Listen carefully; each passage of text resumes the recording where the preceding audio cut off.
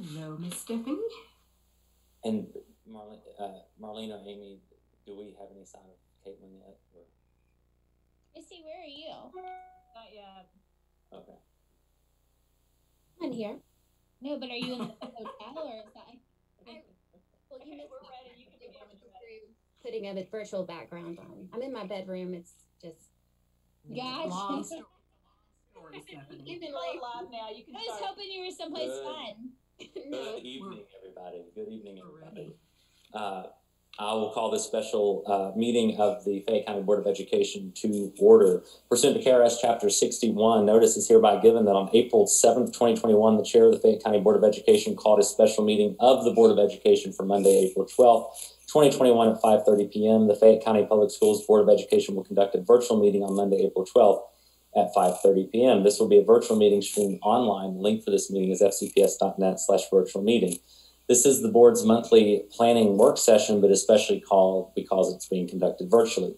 Please be advised, in the state of proclaimed national emergency and under a similar declaration by the governor, it is not currently feasible for the board to provide meeting room conditions in the face of COVID-19, a highly contagious virus that spreads between people who are in close contact. Under these exceptional circumstances in which the Commonwealth of Kentucky is confronting a worldwide pandemic while nevertheless needing to accomplish critical public business, pursuant to KRS 61.840, the Fayette County Public Schools Board of Education will not provide a primary physical location for public viewing and will proceed pursuant to KRS 61.826 with concessions outlined in the Attorney General's opinion OAG 20-05. Thus, the public can access the meeting via the live stream, but cannot be physically present at the meeting. Ms. Daly, good evening. Would you please take roll? Good evening. Miss Amy Green. Present. Mr. Tom Jones. Present. Miss Christy Morris. Present.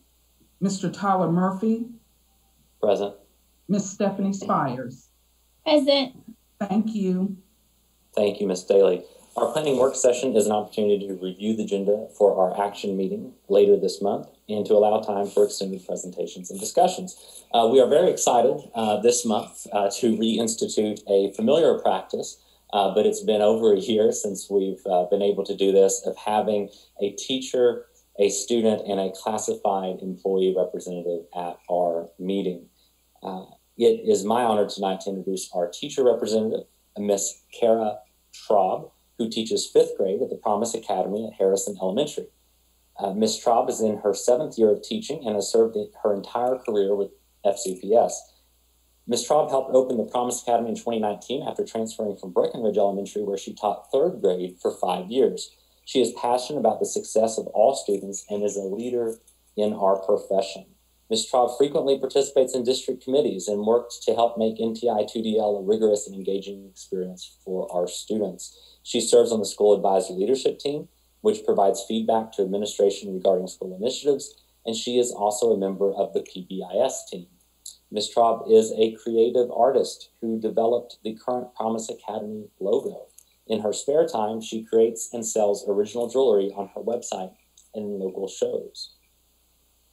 And our classified employee representative is Carol Graham, who is in her 29th year as a para-educator at Beaumont Middle School.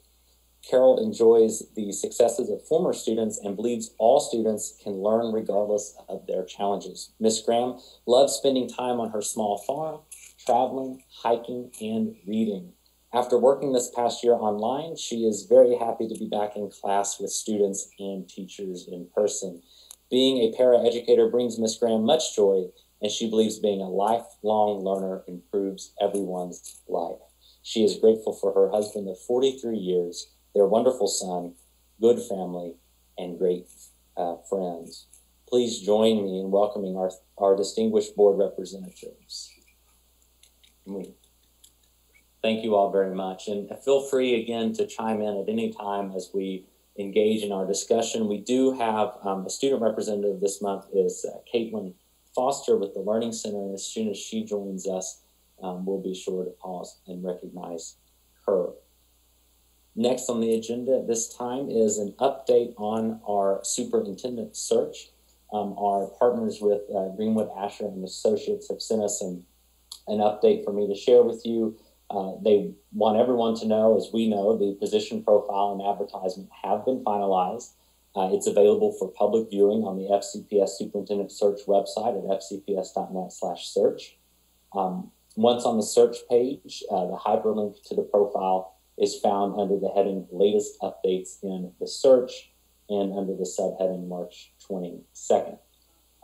Advertisements have been placed in a variety of local, regional, and national media outlets, including, but certainly not limited to, the FCPS website, the Kentucky Educator Placement Service, the American Association of School Administrators, the National Association of School Superintendents, Education Week, K-12 Job Spot, National Alliance of Black School Educators, and the Association of Latino Administrators and Superintendents.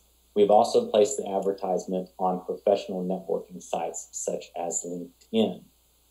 Recruiting is well underway, and the search firm is having regular conversations with both sources, that is, people who know people in education.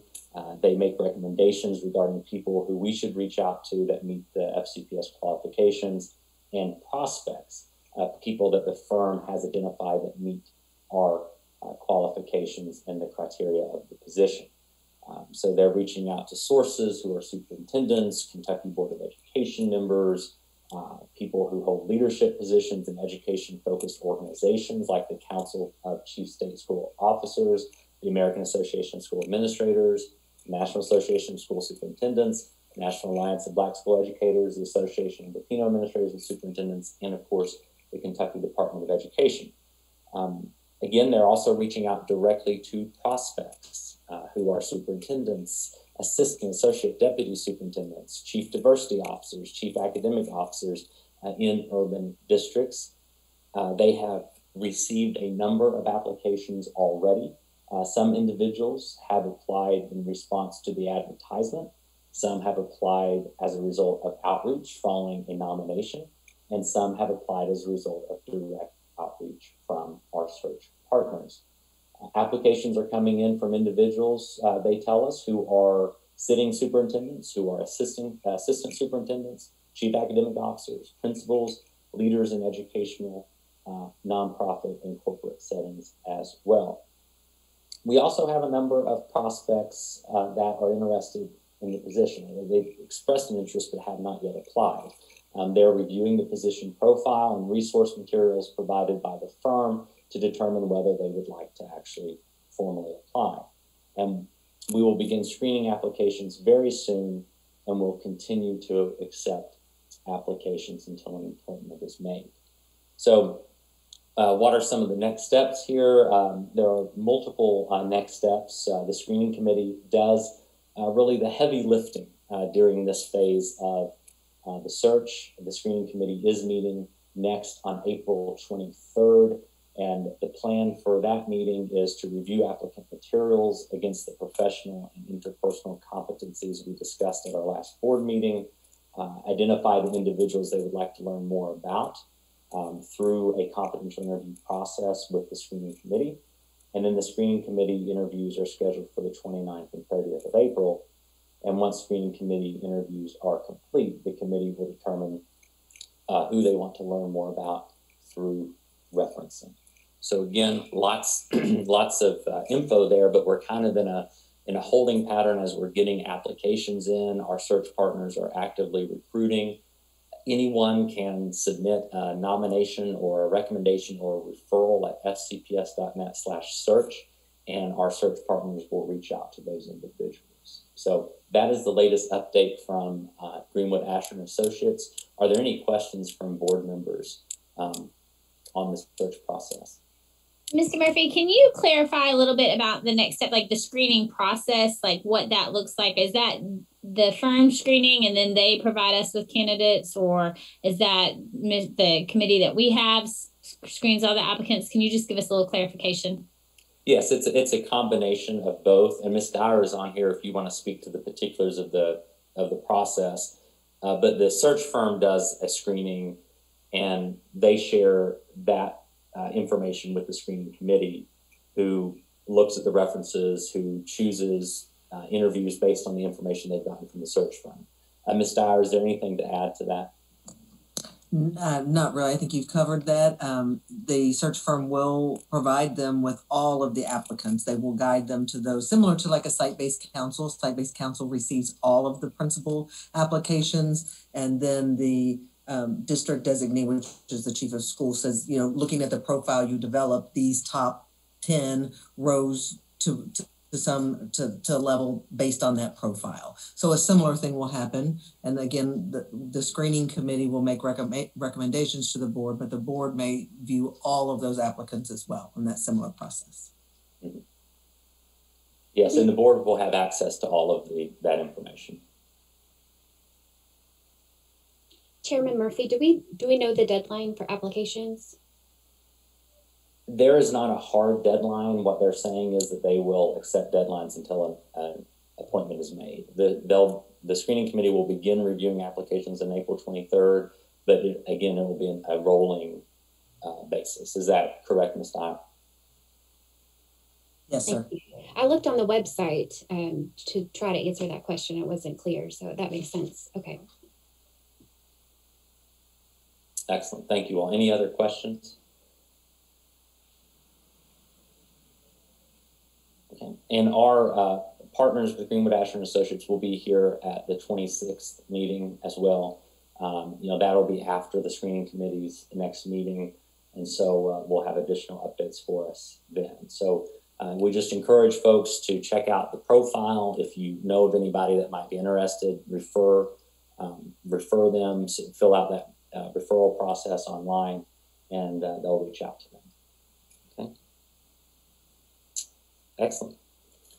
And at this time, I will turn the agenda over to Acting Superintendent Dr. Helm to lead us through our action meeting agenda. Thank you, Chair Murphy. Before I go over the agenda for this month, I'd like to add my own welcome to members of the public that are joining us, and certainly would like to extend a heartfelt welcome to Kara and Carol, and hopefully to our student, Caitlin, who will hopefully join us before the evening ends. So your voices are important, and hopefully by the end of the month, after you've attended 2 meetings, you'll feel very, very comfortable. And you know, please don't hesitate to chime in and ask questions and offer your opinions. So we appreciate your active participation. At our action meeting on April 26th, we will have the reading of the mission statement by Board Member Christy Morris, followed by the superintendent's report. Tonight, I'd like to just give you just a few brief points as to update you on the work of the CCT. Our rolling 7-day average is 30. I have to repeat that. Our rolling 7-day average is 30. We were giving numbers like 2 something just 2 months ago. So 30 is pretty impressive. So yellow should be our new favorite color, regardless of who you are, where you are. Yellow is our new favorite color, because that means that we are safely ensconced, or at least ensconced, at a stage that we can feel pretty comfortable about what we've done up to get to this point and where we're going. We know that it's going to take continued work to stay in yellow. So we certainly don't want anyone to veer from the healthy practices that they've been following, which has gotten us to this point. All students whose families so chose in person are now back on their respective campuses. So the last group of 20 students returned last Monday. So we are fully back in. Again, another great milestone for our district that is only made possible by the efforts, the dedication, the commitment, and the, just the determination of everyone in our community. So we thank you for that. You were informed, or information was shared with you last week, that temperature checks for students were discontinued as of last Thursday. We talked about maybe waiting until tomorrow when we actually have our CCT meeting, But those temperature checks really were very time consuming. And so we knew with the guidance of CDC and the support of our health department, we just thought, since we know we can discontinue them, let's go on and make that announcement. So as of Thursday for students, that was discontinued. The question has come up, what are we going to do with that equipment? You know, all those thermometers, all those temperature scanners. And our health department partners are telling us that that equipment will come in very handy when we return to normal, whatever that is and looks like, especially when flu season comes around again. So we may be able to catch some individuals with high temperatures and maybe get them the medical treatment that they need even quicker. So that equipment will not go to waste. I will tell you that that equipment was paid for or was made possible by the federal government. As you know, they were providing dollars for schools and governments and other entities to purchase PPE equipment a year ago. And that equipment was paid for with those dollars. And so we will be good stewards of the equipment until we use it again, or until we are given some guidance or direction on doing something else with it. But for right now, we are going to store it and keep it so we can use it in the future. Covering transportation routes continues to be a challenge. However, I can tell you that we added 5 new drivers, yay, transportation, to our contingency this week. And we have a few more that should be coming on board over the next few weeks. We are hoping that we are headed in the right trajectory.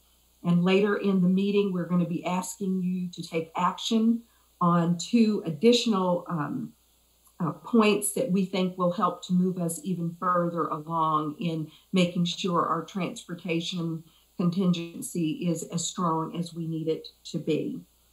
Our health department continues to monitor the statistics across the county, and we meet with them every Tuesday. We've done this now for 5 months, and they just continue to meet with us. They continue to give us good guidance and provide us with the information that we need, not only for our school district, but for our community as a whole.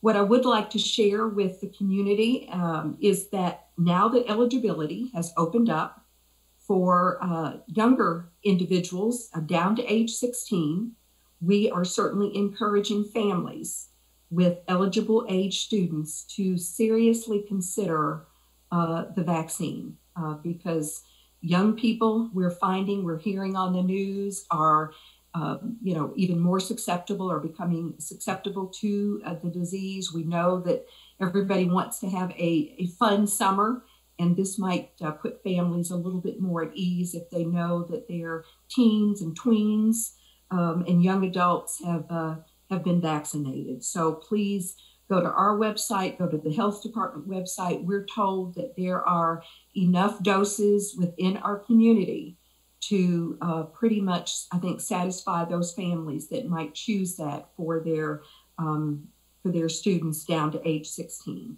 And then again, we just want to continue to thank each and every one of you, because this has not been a one person or a one committee effort. This has taken, that old adage, this has taken a village. And so we want to thank the teachers for all of their creativity and their stamina and just their ability to keep kids engaged, to connect with families.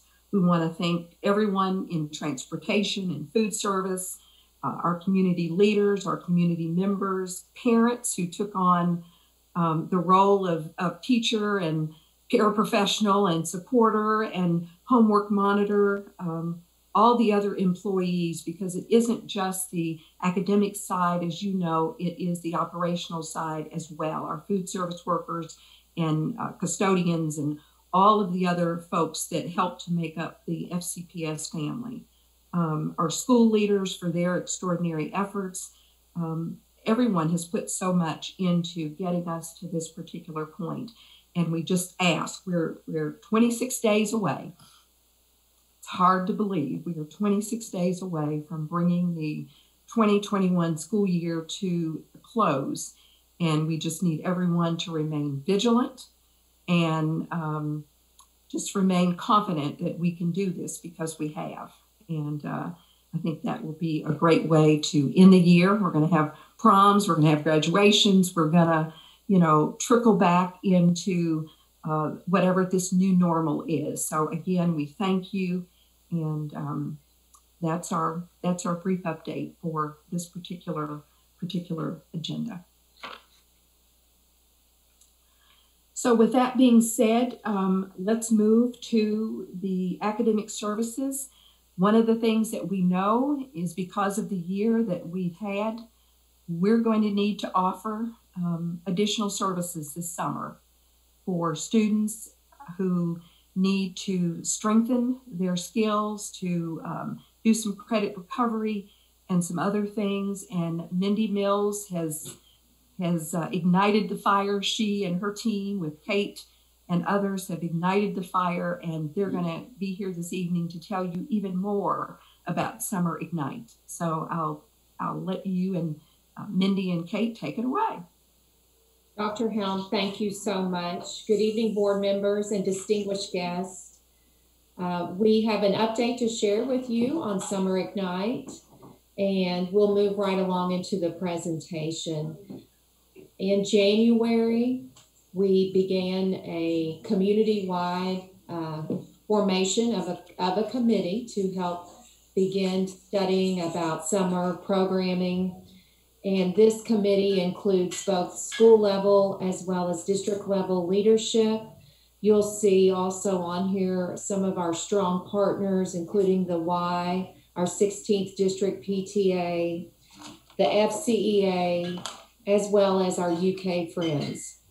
This planning committee was the formation of Summer Ignite. And I'll share with you in the next slide that this was the goal that was created by this committee for Summer Ignite. And again, board members, just to remind you to provide that robust, rigorous, and engaging opportunities for students to accelerate and extend learning in preparation for our upcoming school year. Our planning committee also created some expectations for the summer session in Summer Ignite. And those are listed here, again, board members, to remind you to offer Summer Ignite in person. We will be having 3 sessions to provide that robust and rigorous and engaging learning opportunity and ignite our students into deeper learning, as well as accelerate the learning to meet the students where they are and move them forward. In our Summer Ignite program, we also do expect to see an enhancement of the social emotional well-being of our students, and to include opportunities to address the physical well-being of our students. And finally, to also include opportunities for our family members to be engaged in the summer learning program of their children. I have the pleasure to introduce Mindy Mills, who I asked to lead the summer programming. Mindy has already been tapped by Superintendent Helm to present back in January about our summer plans. Dr. Helm and Mindy presented in a KDE webinar for all superintendents to hear about what Fayette County is planning for our summer programming. And I'm just so pleased to note that today we actually had some guidance finally provided by KDE on summer learning. And those recommendations we are right there with them in their plans, in their recommendations with our plans. So I share with you that we have great leadership in Mindy Mills. And so welcome, Mindy, and let's hear more about Summer Ignite. Thank you, Ms. McAnally, and thank you, board members, for giving us this time tonight. So I will go through the remainder of our presentation. I'm excited to let you know that we currently have 69 summer programs planned for Fayette County and 69 of our schools and our special programs and different things. We knew that to make this a success, especially with the logistics, we needed some parameters. So the district did start with that committee that Ms. McNally mentioned, setting the parameters for the sessions. And so all sessions will follow these dates that you see here in our presentation. Session 1 and Session 2 will both be 14 days of learning for our students with a break in between, which we really felt like was needed for our teachers and our staff as well as our students. And then Session 3 will be 5 days of a jumpstart or transition program. That session will be mainly for our incoming kindergartners going into their new building for the first time, 6th graders moving to the middle school, and 9th graders moving to the high school. We also have some opportunity maybe for students that chose to stay remote during during this semester may be invited to come into the Summer Ignite program as well, and some of those may attend during that transition time. So we've set the times. Our transportation helped us with this. Our elementary schools, their Summer Ignite program in each of the 3 sessions will run from 8 to 12. And to give our drivers time and routes and so forth, who they'll be, doing double duty, just like they do on a regular school day now, the middle high school programs and the special programs will run their Summer Ignite sessions from 9 to 1. So those are basically what you would call the bell times, the times for instruction.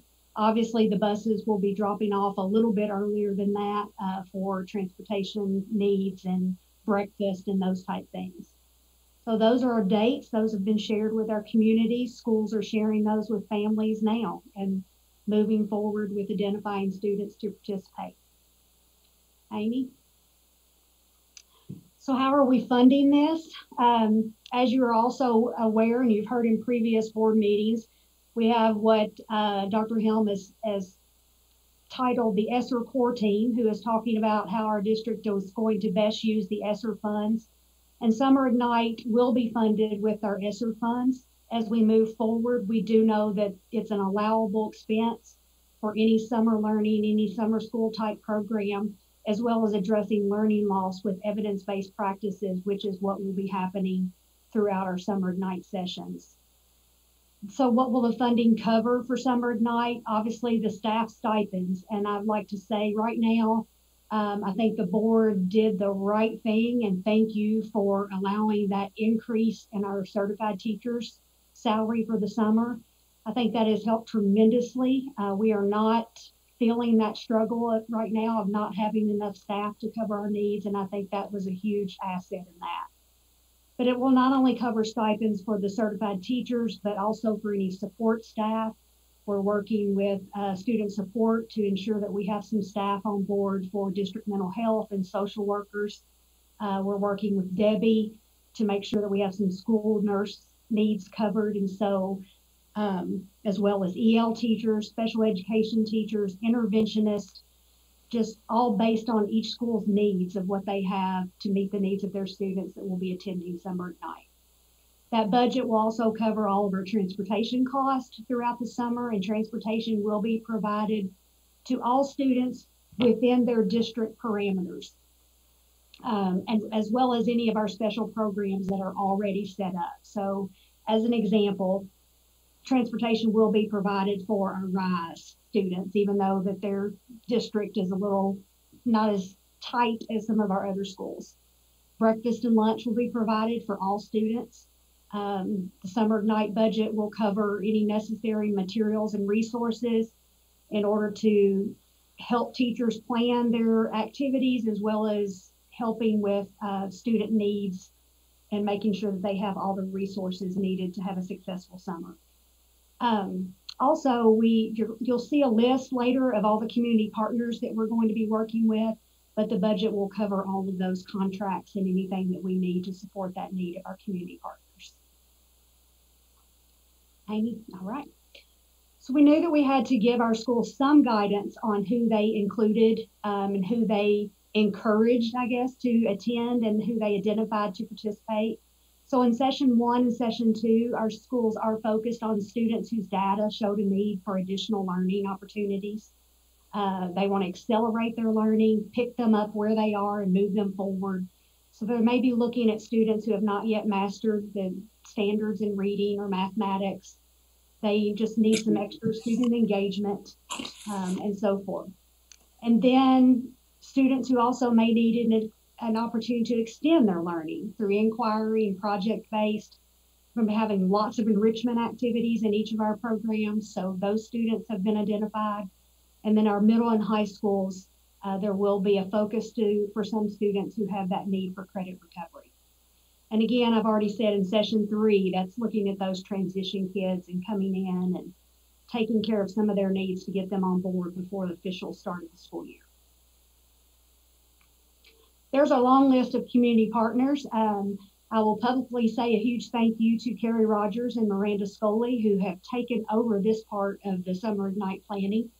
By the end of the week, our summer coordinators in each school will get a list, a kind of a menu of choices of things that they can pick from to help with their enrichment, to help with their extended activities that will be taking place in their Summer Ignite program.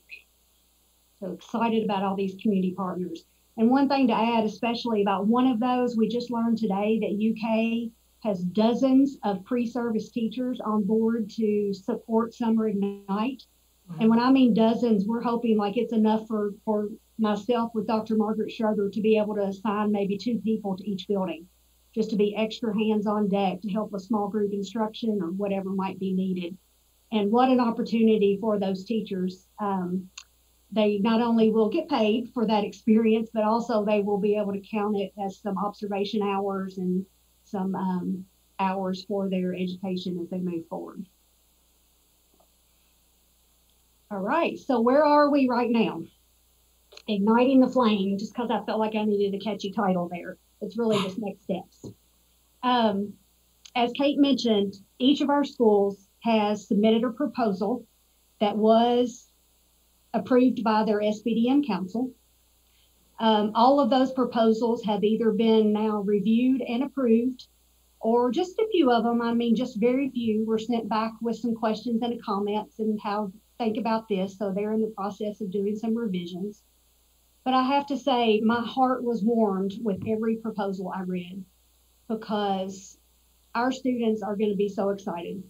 You know, every proposal involved academics and enrichment and all the things you see listed there, community partnerships, how are they going to meet the SEL needs of their students, family engagement, specific student needs for special education for EL students. And our schools, along with their summer coordinator and their team that they put together to write that proposal, have gone above and beyond anything I've expected. And I'm saying, you know, many schools will be offering STEM type activities. Many are doing things with outdoor classroom.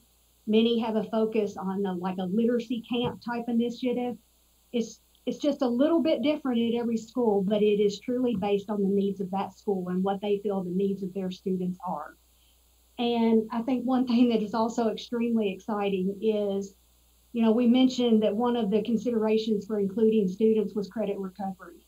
I can firmly say that even those students who may be coming in to recover a credit will also have the opportunity for enrichment and engagement during the time that they are in their building.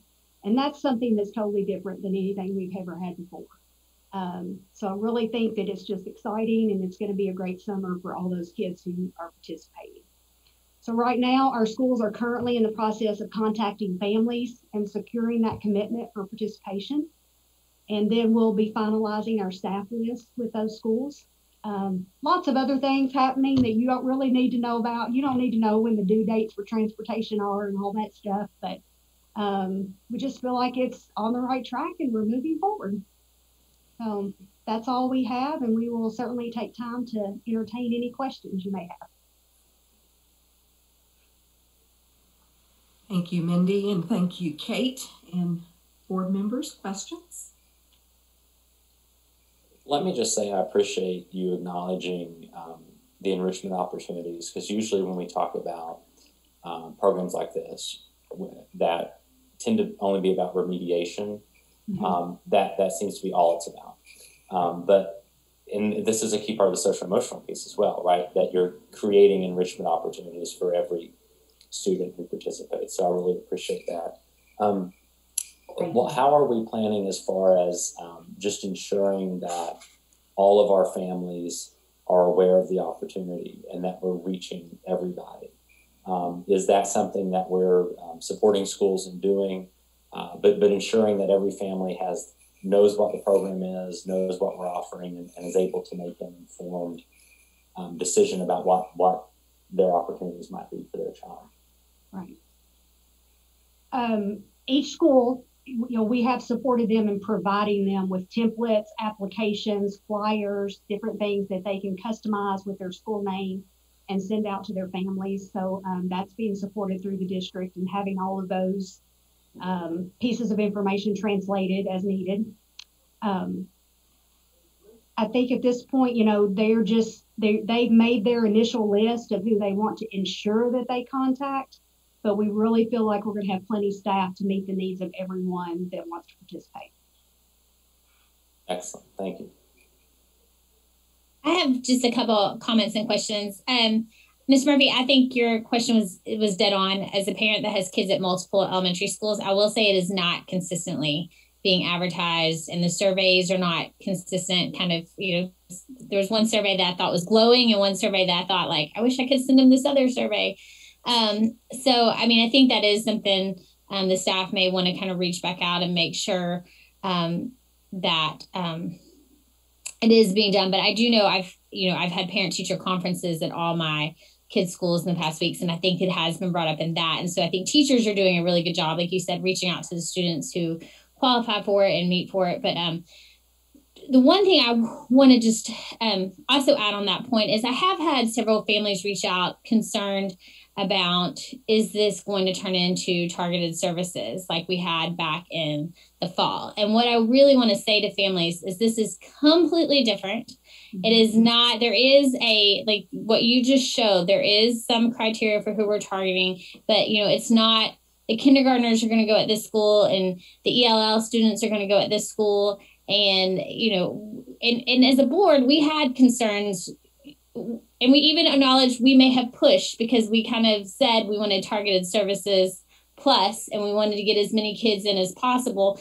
And then that kind of led to some inequities. And so, we were in the process of reevaluating that one. Unfortunately, COVID did get worse and we had to shut down. The governor shut us all down. But I want to make sure the parents know that this is not this is like what you all said, it's enrichment. And what I have seen from the schools, I mean, it's like summer camp. Like, I want to go. Like, they're talking about like these outdoor classrooms and these STEM activities. And it just really seems like a neat opportunity in a way to keep our students engaged. So I do hope families will take advantage of it. I do know it is a challenge, with the half days and some other things. And some schools are even working on some creative solutions there to help families too. So that's really the big thing, because I have had several families reach out about concerns, and I want to make sure families know this is not targeted services. This is, and it's not traditional summer school like we think about. This is not remediation. This is to continue learning and to continue engaging our students and to continue to get them excited about being in the classroom. And then the only other thing I wanted to add is just on the transportation piece, especially because you mentioned RISE, students are eligible, but they still have to be eligible for transportation. I think that was, so like, for example, not all RISE students would have transportation because some would not qualify for transportation. Right. So I just want to make sure that families understood that and didn't recognize that you still have to qualify for the transportation, but within the parameters, if you do during the school year, you will for Summer Ignite as well. Right. And thank you. Board member Spires, that's a good point to bring up, because we actually just had a question today about, so if you live somewhere that is typically a walker to your school, then it will continue to be a walker in the summertime, right? So those policies and those things that we do during the normal school year are just going to have to continue with the summer. And we've just got our fingers crossed, and Mr. Thompson can chime in if he needs to, but we think we're going to be okay with drivers for the summer, but we're hoping so. And we are excited too. I think I can share that food service is looking at kind of employing a couple people from their staff in each building, so that hopefully some buildings will actually have a hot meal, maybe 1 day a week or maybe even 2 days a week. And so that's exciting as well. Just moving forward with lots of planning, but lots still to do.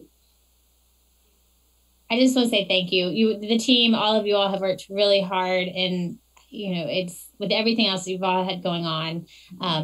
So thank you very much. Thank you. I appreciate that. And not to put you all. Go ahead, Board Member. Mr. Murphy, I had a question or two also. You had said in the presentation that you would meet students where they are and move forward. Yeah.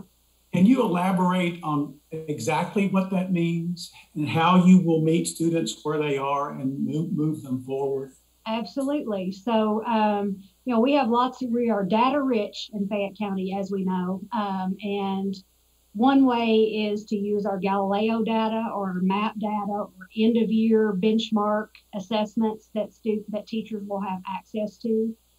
We are going to put together kind of like an individualized learning plan for each student. And before the teachers go home for the summer, we're going to ask them just to complete a short little survey of Debbie is going to be coming to Summer Ignite. These are some things we suggest that she might need to work on, or so forth. But don't think that's remediation, because really that's acceleration.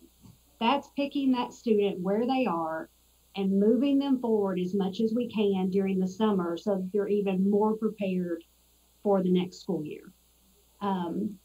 So that's what we mean, accelerating them, not holding them back, not teaching them things that they already know, just meeting them where they are and moving forward.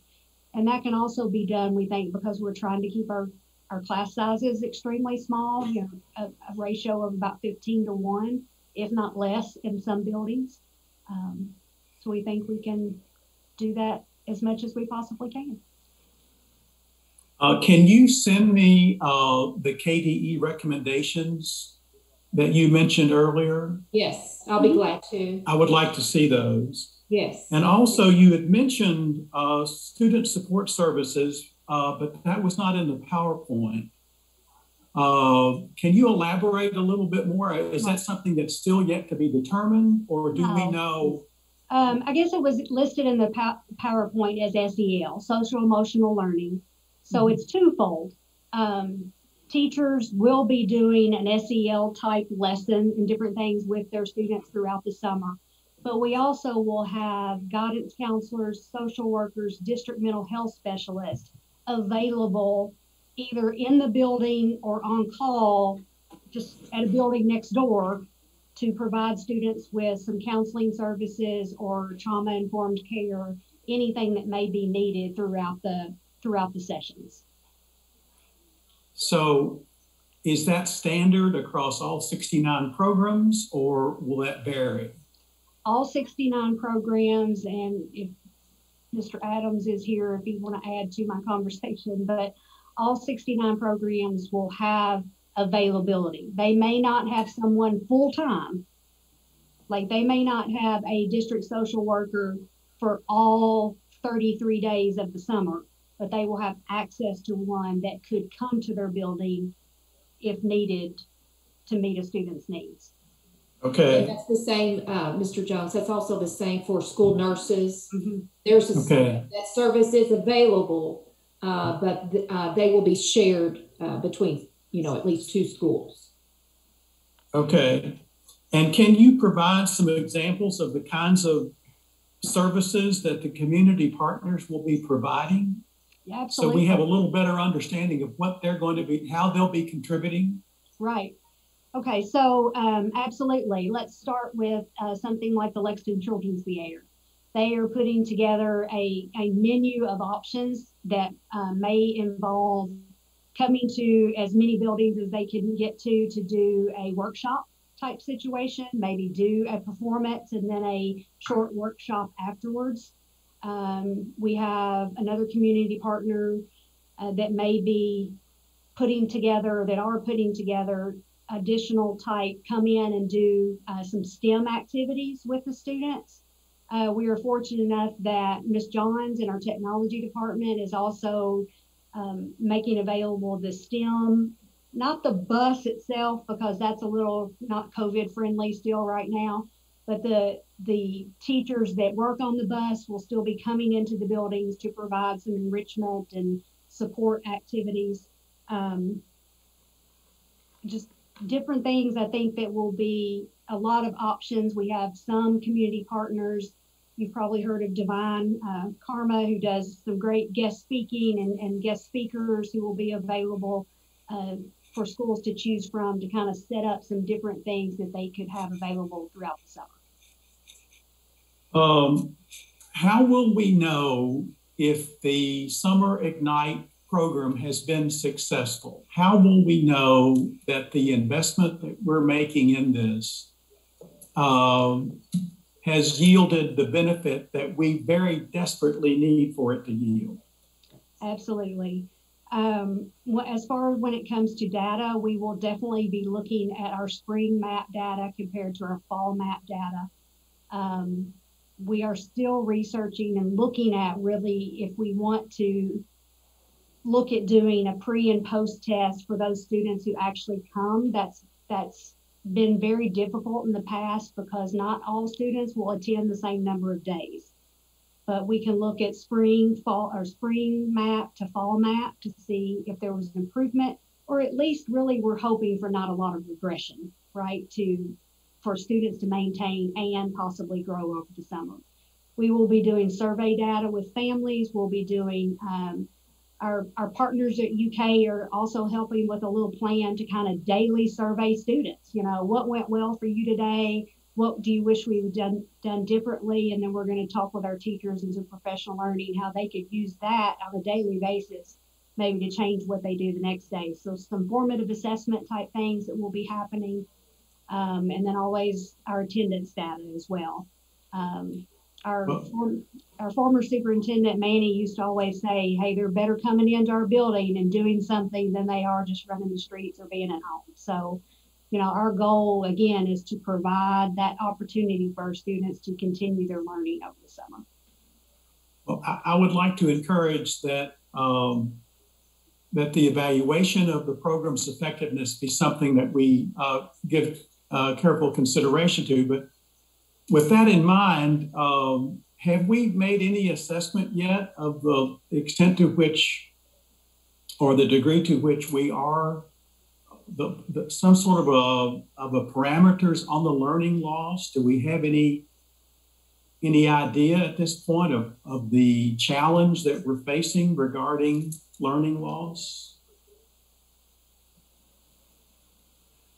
Good question, Mr. Jones. We do have just classroom data at this point. Our next interim assessment would be our spring map, which would capture all of the students, grades K through 8, to give a better answer for you. I think we chatted about that maybe a month or so ago in a previous meeting. Mostly what we're seeing now is coming from the classroom data. Okay. And so the Summer Ignite program would be one part of a more comprehensive program to address this. Is that correct? To address learning loss. Oh, yes. The Summer Ignite program would not be the only initiative established for results of challenges due to the pandemic. That is true and correct. And I also need to say that our school-based decision-making councils are all involved in helping to design these plans, because they do base their program plans on the needs of the students. And those councils all have parents as well as teachers working with the instructional leader of the building as the chair. So even back during targeted services, those plans were designed based on the needs of the children of the school, and the council was involved in reviewing, providing feedback and input and plans. So those needs that are showing up from last fall in those targeted services, they were based on data, personalized from the school. And the same is following through again this summer with the Summer Ignite program. All of the plans that Mindy mentioned earlier were all designed with many staff members and parents involved, as well as the council approving that plan before it was submitted to the district office.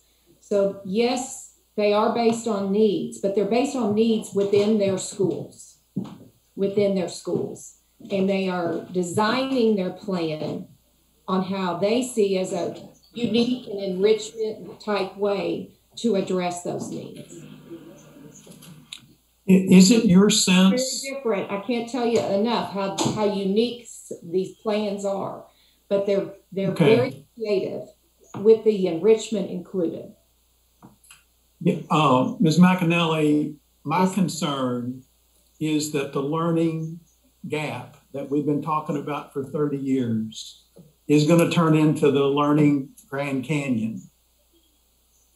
Is it your sense that the school councils and the staffs at the schools that you're working with understand that our learning gap could explode and that the Summer Ignite and that our efforts moving from this point forward are critical in trying to minimize what could be an enormous gap in learning that we've never experienced anything like that. But I don't want to overstate it, but I really feel like the concern that I've heard from others across the country is that the learning gap could be so substantial that it would create a huge challenge for us. Is it your sense that the staff in the schools, the school councils appreciate the challenge that we may be facing with this? So, Mr. Jones,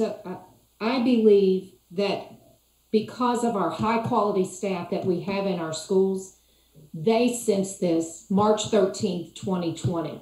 This isn't something that they had as a concern today. This was a concern that began last spring.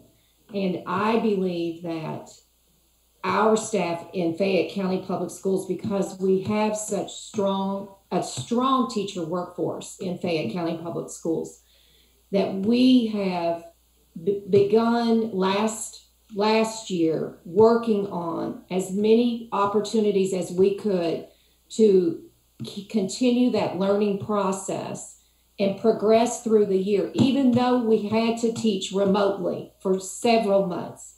And teachers dug in and they worked together and they worked harder than they ever have before. Many of them continue to work very, very hard right now in a remote as well as face-to-face setting.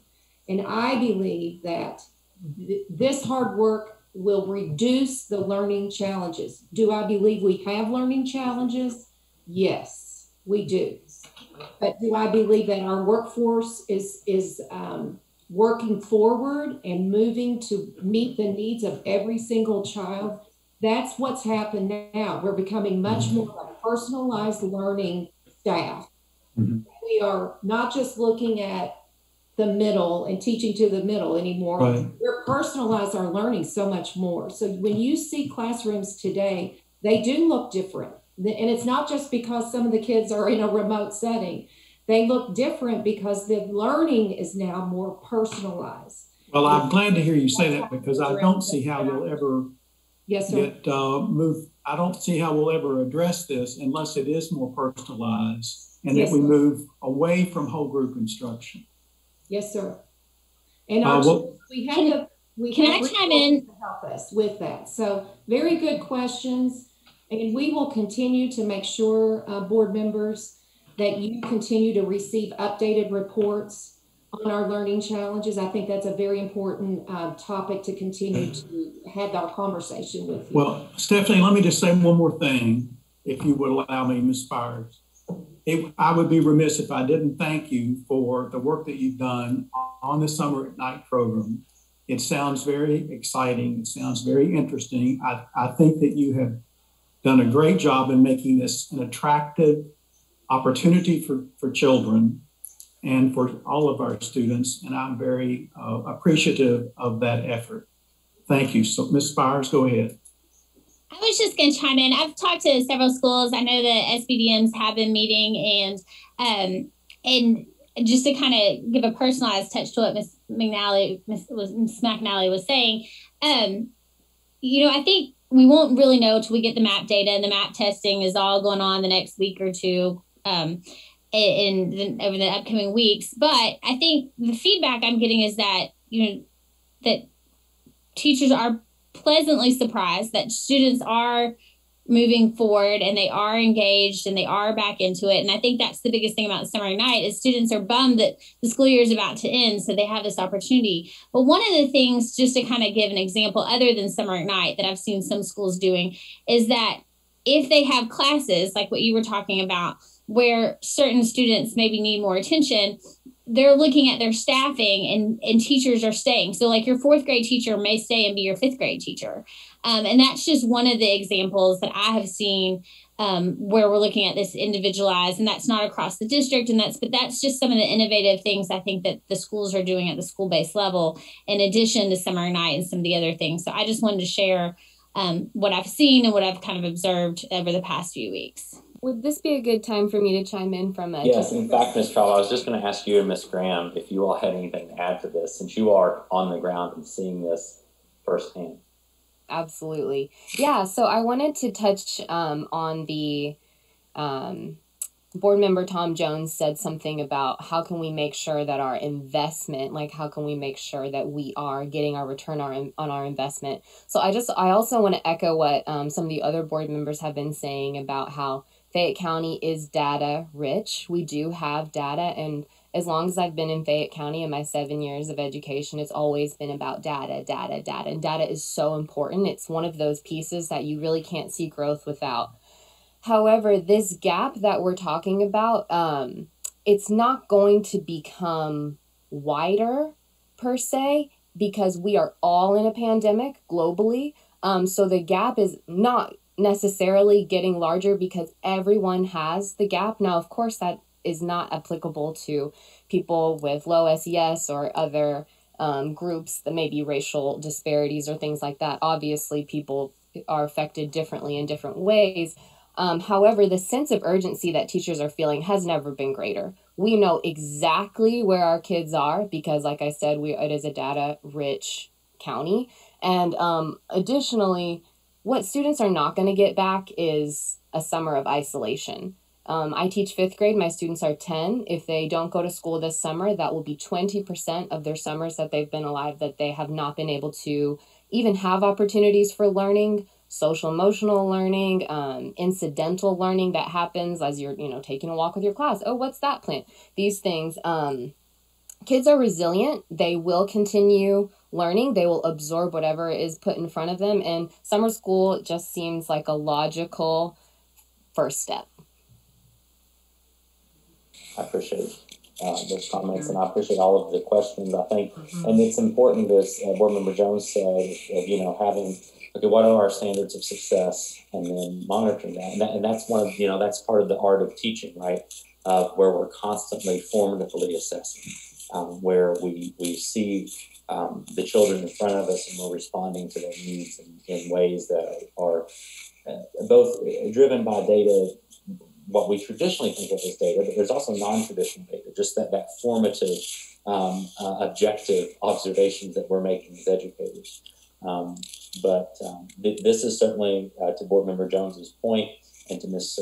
Traub's point, is going to be a conversation that's going to be ongoing, and it's going to be work that's going to be ongoing. And it comes down to that. We always say victories in the classroom.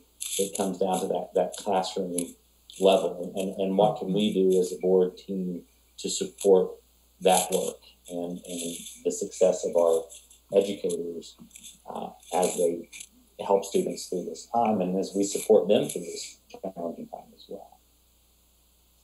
Any other questions or comments for this team?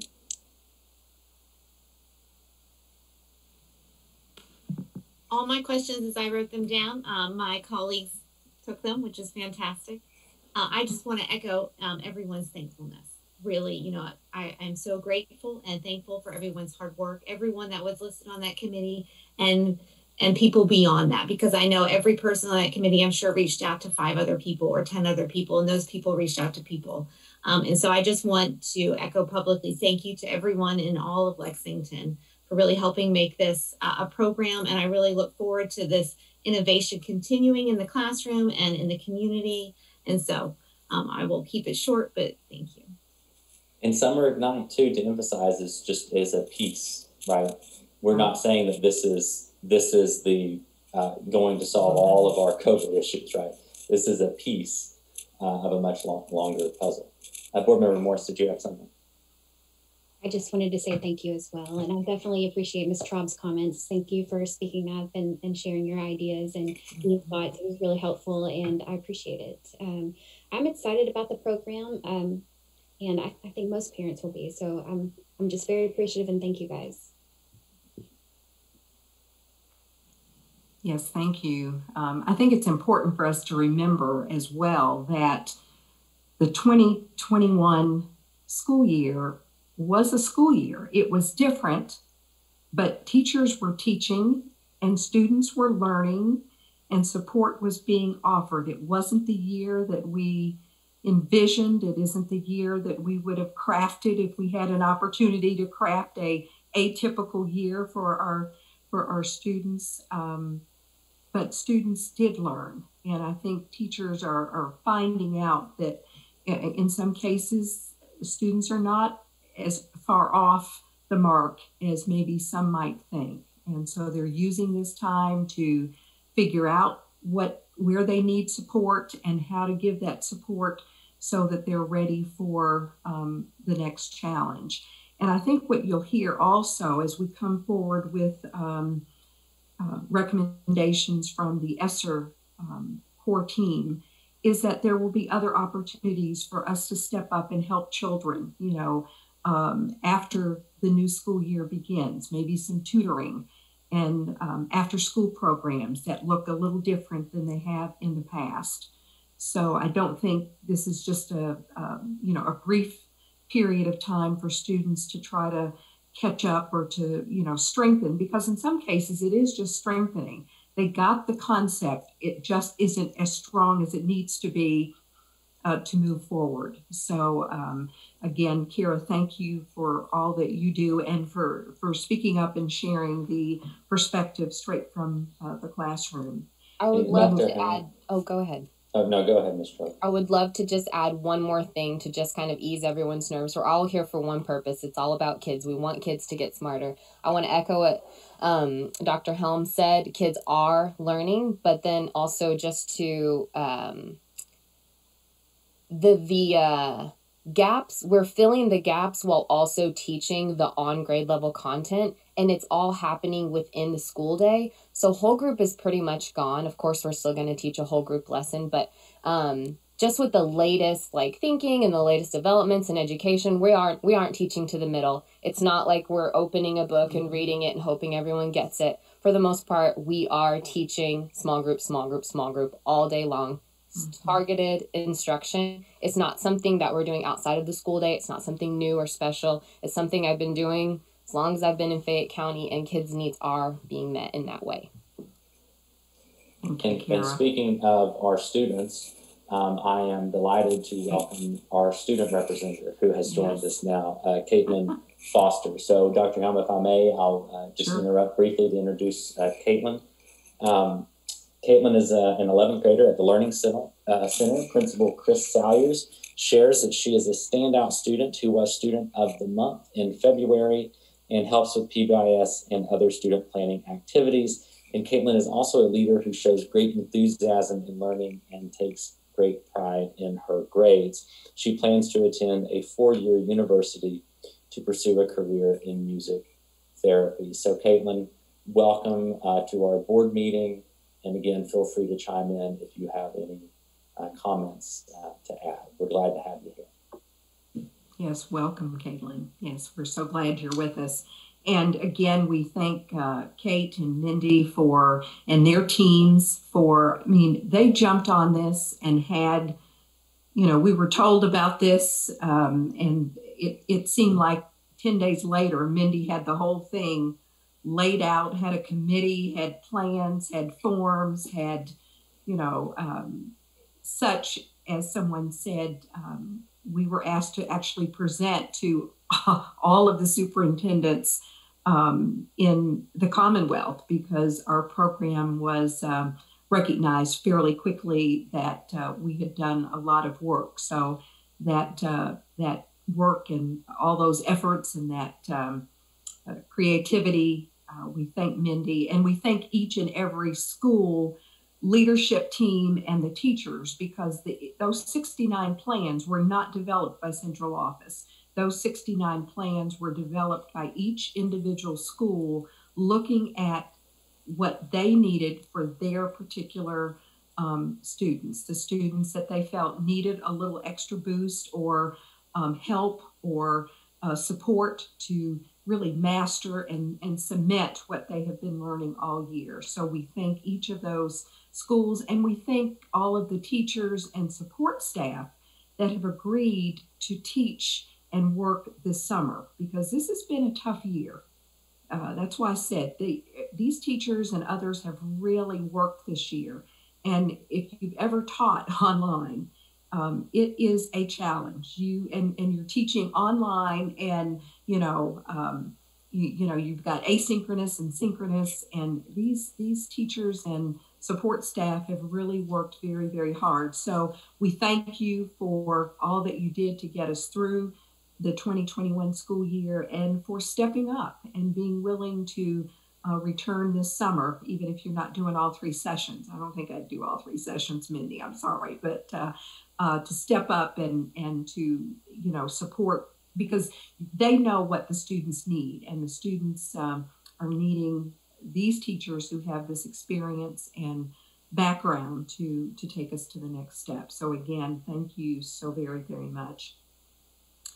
At our action meeting on the 26th, the superintendent's report will also include, as it typically does, the monthly construction progress report. Myron Thompson, our Chief Operating Officer, and Melinda are both available if you have any questions for them at this time. Usually you don't, and so we'll move on. Thank you, Dr. Helm. Next on our agenda is the approval of routine matters. At this time, I will entertain a motion to approve the minutes of the March 22nd, 2021 regular meeting of the Fayette County Board of Education. Is there a motion to that effect? I will make a motion to approve the minutes from the March 22nd, 2021 board meeting. Motion by Board Member Green. Is there a second? Second. Second by Board Member Morris. Any discussion? Okay, the question is on approval of the March 22nd, 2021 meeting minutes. All in favor of the motion, please say aye. Aye. Aye. Any opposed? Motion carries 5-0. At this time, I'll turn the agenda back over to Dr. Helm. Thank you, Chair Murphy. Next on the agenda for the April 26th meeting will be our consent items. The first item is our award of bids and proposals, and Myron Thompson and John White are available if you have any questions about that. The next item is a placeholder for post approvals, and Rodney Jackson, our Finance, Accounting, and Benefits Service Director, will report at that meeting, and will give you the details of that. If you have any questions about special and other leaves of absences, Rodney will also be available to respond to that as well. And then the next 8 items are all construction related. So we are constructing away, and Chief Operating Officer Myron Thompson, I think, sent you a memo last week with additional information about these items. And so if you do have any questions, Myron is available to address those. If not, we would move to our action items. We have 3 items for your consideration and action tonight. We don't like to, put too many action items on the planning, but sometimes circumstances provide us with time-sensitive items that we do need to address. So the first item this evening is professional leave by district personnel, and Human Resources Director Jennifer Dyer is available if you have any questions about those items. Any questions for Ms. Dyer? If there are no further questions, a motion is in order to approve the professional leave as indicated. Do I have a motion? I'll make a motion to, sorry, I lost my page. Approve the professional leave. Yes, to approve the professional leave as indicated. Excellent. A motion by Board Member Morris. Is there a second? Second. A second by Board Member Green. Any discussion? Okay, the questions on approval of professional leave as indicated. All in favor, please say aye. Aye. Aye. Aye. Any opposed? Motion carries 5-0. Thank you, board members. Also this evening, we are seeking your approval of the 2021 through 2025 draft district facility plan and hearing officer. And at this time, I will ask Chief Operating Officer Myron Thompson to share a little bit more with you about this request. This is kind of not a routine kind of item. Myron? Thank you, Dr. Helm. Actually, this is a 4-year planning process that is broken up into 2 bienniums, and every school district in the state of Kentucky is required to follow this format. There is a 20-person committee that has been working on our district facility plan, which will outline sort of our construction priorities for the next 4 years. Again, building analysis, inventories, pricing, and construction prioritization is all part of this. And basically, we should have had this wrapped up in this month, but we just received our information back from the Department of Education last month. And so our schedule has now moved, and we are trying to get on the June State Board of Education, which is required to approve this. And there is a 45-day submittal required for them for their meetings. So that's why we would ask the board to take action tonight, is to sort of keep that timeline and to keep this process moving forward. And there was a draft copy of the plan for the board's review, and I'll entertain any questions that you may have. Any questions for Mr. Thompson? So, Mr. Thompson, at any point, does this come back to us for consideration again, or is this our only opportunity to review it or to have input? No, Mr. Jones, actually, once you approve Melinda as the hearing officer, there is one public hearing left that we would get some additional public input, and then the plan would come back to the Board of Education for its approval. Now, once that plan is approved by the board, any of the projects that move forward off of that plan still have to be approved by the Board of Education. So this does not prescribe that this is exactly how the plan will roll forward. It's just identifying our needs as a district in terms of what we plan to do and what the unmet facility needs are. And then whenever a project will come forward, there is a standardized set of forms, the building and grounds, you see BG1, BG2, BG3, that has to be submitted to the full Board of Education for consideration and approval. So you will approve every project on that plan before any money is spent. I just want to say thank you. And to let you maybe the new board members know, this committee is a committee of 20 that meets a lot. Like, this is not a committee that you sign up for there are times when they're meeting 2 or 3 times a week over several. So I really want to, again, thank our community volunteers that sit on this committee and those that volunteered with it, but it is quite the process. So it is not just this committee meets once and puts this group together. I mean, it is a very intense process.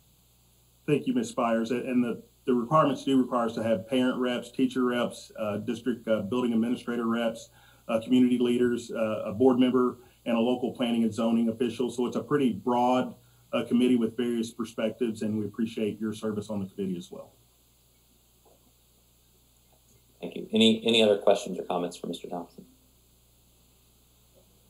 If not, then a motion is in order to approve the proposed draft district facility plan for the 2021-2025 biennium recommended by the local planning committee, and approve Melinda Joseph Desarn, AIA, the Director of Facility Design and Construction for SCPS, as the hearing officer for the public hearing, subject to the approval of the Kentucky Board of Education per the provision of 702 KAR 4180. You need not repeat all of that.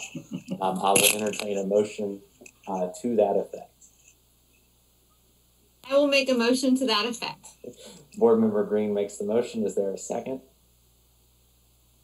Second. Second by Board Member Spires. Any discussion on the motion to approve the proposed district facility plan draft and appoint a hearing officer? Okay. Hearing none, we have a motion and a second. All in favor, please say aye. Aye. Any opposed? Motion carries 5-0. Thank you, board members. Our next item is one that also falls under the responsibility of our Chief Operating Officer, and that is the request to reconvene the Local Planning Committee, or the LPC, to make a minor change to the current district facility plan. So again, I will turn it over to Mr. Thompson. Thank you, Dr. Helm. And this item actually is tied to the action that you just took before. As indicated, we had hoped to have the entire plan approved at this meeting, and it would have included a larger middle school than what was on the 2017 plan. But since we will not have that plan officially done, the Department of Education has asked us to basically modify the previous plan to upsize the middle school on Polo Club Boulevard that we've already submitted the BG1 for, from 900 to 1,200 students. We know that middle school is experiencing tremendous growth, and our newest schools tend to have a lot of excitement and a lot of interest in those schools, and we have overcrowding, it seems like, the moment we open the doors. So this is just having a little foresight and trying to have a larger building as we move forward in this growth area of the community. And that was brought before the current LPC, who was in agreement with that decision. So basically, this would allow us to continue to move forward for the new middle school on Polo Club with an opening of August of 2023. And this helps us keep our timeline. Any questions for Mr. Thompson? I'm sorry, what did you say the new capacity of the middle school would be? 1,200. Isn't that kind of unusual for us to have a middle school of 1,200? We have Hayes currently at 1,200, and we have portable classrooms there, Mr. Jones. Okay. We have over 1,000, upwards of 1,100 at Jesse Clark. We have over 1,000 at Leestown currently. So it is fairly large for a middle school, but it is not atypical. That actually leads to my question, which I don't know if this is the right moment, but it's funny. I actually got this emailed to me today, and this may be Mr. Hill as well. Our middle schools are busting, as we know. We have several portables at Wimburn and Jesse Clark, and you just mentioned the numbers at many of them. This school is not coming online for 2 years. Are we in a situation like what the person asked me today specifically was like kindergarten registration, where we had a few years ago where you had to get out that first day in February and be in line to get your kid into kindergarten, which is no longer an issue. But are we going to have middle school issues? Are there other things that we need to do? Because we know we really need to kind of redistrict, and we're waiting to redistrict for the school. But in this next biennium, parents are nervous, teachers are nervous, we're nervous. So I guess my question is what, and this isn't exactly to this, but the timing is great because it got asked. Sure. I'll let Steve weigh in, Board Member Spires, but again, we've tried to address this issue through portable classrooms, which is a short-term strategy. And again, bringing this new middle school online will give us an opportunity to redistrict and to sort of fix it long-term. So I think between now and 2023, and we have some additional portable classrooms on the agenda tonight for Leestown. So being able to get those classrooms at Wimburn and those other places should allow us to have the capacity for the next 2 years until that redistricting happens. That's what I would echo as well. That's what I was going to say. We use portables, learning cottages as our approach for short-term solution. So. And hopefully one of these days we'll get census data.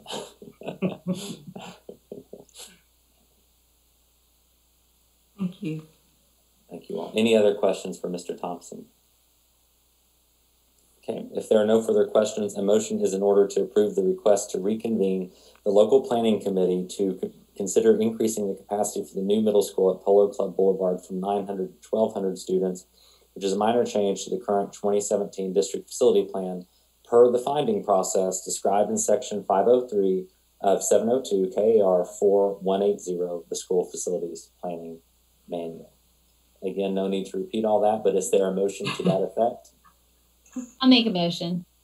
A motion by Board Member Spires, a second by Board Member Morris. Any discussion on the motion? Hearing none, the question is on the change or the request to reconvene the LPC to make that population change. All in favor, please say aye. Aye. Aye. Any opposed? Motion carries 5-0. Thank you, Board. That was the last of our action items for this evening, but we do have 8 items for discussion, each of which we will be asking you to take action at our regular board meeting on the 26th. So we will start with the assurances for ESSER 2. And Ann Sampson Grimes is here to share more information about that. Ann? Good evening, board members, board chair, Mr. Murphy. The assurances is required by the Kentucky Department of Education in order to approve a plan and utilize the funds in accordance with the federal regulations as monitored by the Kentucky Department of Education. This is just a formal document to accept the ESSER funding reimbursement that the district will receive after expending those funds.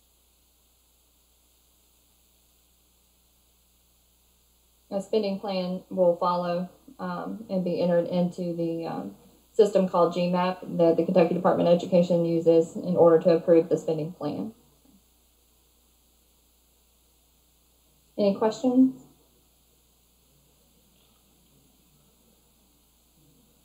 All right. Thank you all.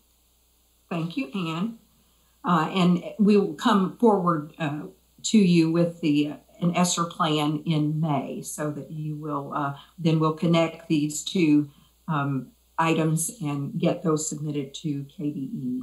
The next item is a new Frisky assurances, and Director of Student Support Services, Doug Adams, is going to provide additional details about the possibility of opening a new Frisky Center to serve students and families. Mr. Adams? Yes, we've had the opportunity to apply for a new Frisk Center at our last qualifying school, which is Brenda Cowan Elementary. We also have a school that has one center that serves 3 schools. We are pulling one of those centers off of that school. So the Brenda Cowan will be partnered with Veterans Park. We were originally told this wasn't an option, but funding increased, so they opened it up for a very rapid turnaround. Let me know if you have questions.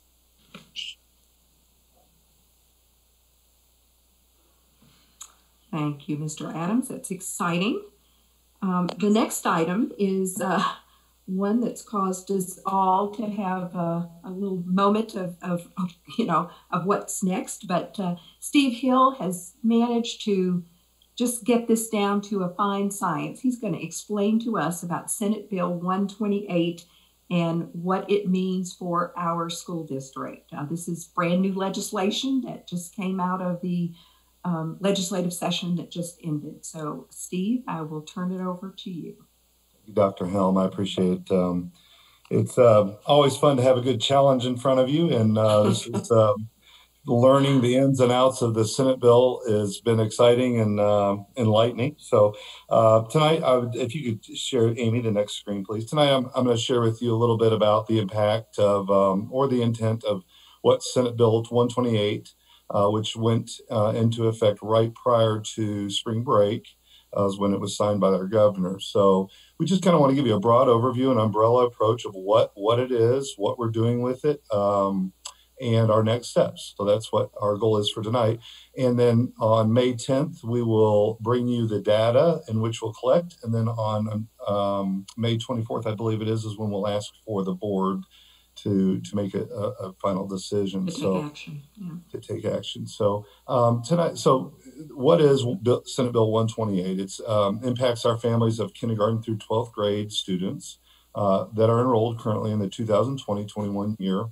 The bill was established to provide potentially for those for families and guardians who wanted to request a supplemental school year. It's called the supplemental school year program to do a do-over year. In other words, there's a 1-year emergency regulation that was passed by our legislatures and signed by the governor for families who felt as if they had some, social emotional concerns for their children, academic concerns, whatever it might be, to do a do-over year. And that was, so they call it the supplemental school year program. The why behind it is it allows students to retake or supplement courses or grades that students have already taken. So there was a misnomer out there that maybe students could stay back and take additional courses or certifications from some of our CTE programs. That's not really the intent of this. It's really to retake courses in which the students had taken the prior year before, which is currently this year. So if you could forward that. Here's a little bit of a timeline that takes you up to this week. Now, we have a timeline even after this, but the bill was signed on March 24th. We had a first stakeholder meeting, which I gathered elementary, middle, and high principals, chiefs. We wanted to get the input just initially. Now, honestly, this was probably a little before we had all of our information but we wanted to get a quick meeting called before spring break, which was just 2 days after the bill was signed by the governor. And then just right after spring break, we received guidance and answer a lot of our questions from the Kentucky Department of Education on April 5th. The CCT team reviewed that information on April 6th. We also had a meeting with our communication department. This morning, I had another meeting with the same stakeholder group with our principals, because we wanted to make sure that we shared with them what the new guidance said. And then, of course, we're presenting to you. And then on April 14th, we're gonna speak to all and get the input from our district leadership team on April 4th, and then 14th, excuse me. 14th. And then we really are hoping on April 15th of this week to launch the family communication of the impact of this bill. So that's the win. This is how we're going to do this. So we're launching this on April 15th in the top 8 languages in the district. We're going to have a fcps.net/Senate Bill 128 landing site on our website, where families, and also an email address that families can reach out for questions. The dedicated landing page for our website will have, like I said, emails, phone calls, phone numbers, an FAQ document, talking points. We're going to send out newsletters, just all, as you can see, we'll have videos of what the impact potentially, trying to answer anticipated questions from our families. We're going to send backpack letters home with elementary students, and we will do mailings for middle and high. So the purpose of this is to really try to do our best to get the information of what parents and guardians' options are for their children. And those are the attempts in which we'll try to communicate with our community. It's a kind of a tricky, because it's of the abstract idea of what the nature of what this bill is. So we really want to do a good job of trying to explain that and being proactive to do so. So these are the next steps. May 1st, the bill says that May 1st, we're going to set the date at the end of that day, just to be fair, to give as much time to our families to make their request. And really what the request is to let us know, I am interested as a parent or guardian to have my child potentially have a supplemental extra year do-over year. We'll then review that data on the May 6th, give or take May 6th, to see the volume of requests. We will then on May 10th present the data to the board, and we will also look at any implications that we might foresee with the potential volume, and what we can do for our community there. On May 24th is when we would ask that the board would take action. And here's the caveat to this: depending on the volume of the requests, or depending on what the board's wishes are in this, it's either you accept all of the requests or none of the requests. So that's the specific clause there. It's all or none. I do want to make this statement though: regardless of the all or none potential vote, the principal, and this is written in the guidance as well, still has the ability to retain a child where appropriate. So that tool that we use to sometimes use in cases where kids really need it for whatever the reason is still available to make sure kids have their needs met. By April 16th, we need to provide the waiver to the Board of Education, Kentucky Board of Education, depending on what's decided. Yeah, June 16th, sorry. What did I say, May? June 16th. Oh, April. Yeah, hey, June 16th. Sorry, stuck in April. June 16th. Okay, if you could go to the next one, please. Okay, so here's kind of in general some things as we get the data and collect it from our community that we will need to take in consideration. SBDM, if it were decided that that we will accept all of the requests, we will then probably likely have to look at our staffing allocations at the school level, depending on the volume for each building, and the SBDM will then be the ones responsible for determining how best to use those funds, whether it's hiring another teacher or all the options are that an SBDM would have at their disposal. It will be up to the SBDM to decide that. So decisions regarding promotion and retention, we need to really weigh the benefits of that as we see the volume of this, and really, there are a lot of studies that show that retention may have a negative impact. So we want to take that into consideration. I will tell you on the graduation rate, and this is also stated in the guidance, that this will negatively impact the graduation rate of schools. So as if we had students in the high school cohorts decide to stay back the year, it could potentially harm the graduation rate for a high school. Funding is one of the things that we will get ADA funding for these students. We can use ESSER funds as well, but the funding will be somewhat delayed because typically the way school funding operates, it's the following year. And so that's something. KHSA guidelines will still be an impact. So April, I think it's August 1st. If a child turns 19 by August 1st, they would not be eligible for their fifth year of eligibility, which is what this law also allows, is for a student to repeat or to have their fifth year of eligibility in athletics. There are some restrictions on graduated students. If they graduate this year and choose to come back, it's really for retaking courses. It's not for additional certifications, nor would it impact their grade points. So it's if they graduate, coming back is really just to get the experience of having a senior year. The retaking of the courses, the grades earned, can be noted on the transcript, but again, it wouldn't be impactful on their grade point. Obviously, we want to look at student needs when we're looking at the data, but specifically, depending on what the board decides on this, it really is, we still have at our disposal for a principal to review each individual student.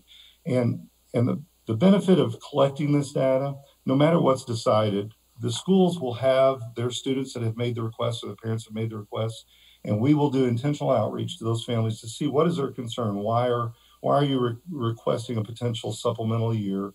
And there might be other ways we can solve those issues without having to do a supplemental year. So it will be useful information. One of the things we'll have to consider is the volume of student requests, and Board Member Spires touched on a point about our middle schools.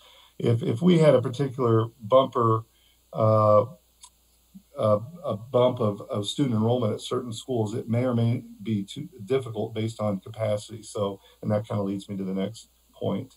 And then lastly would be look at the long-term impact of retention and consider that when we're looking at the volume of requests. So those are just some things that we've kind of collected that, again, none of this is really needed for tonight.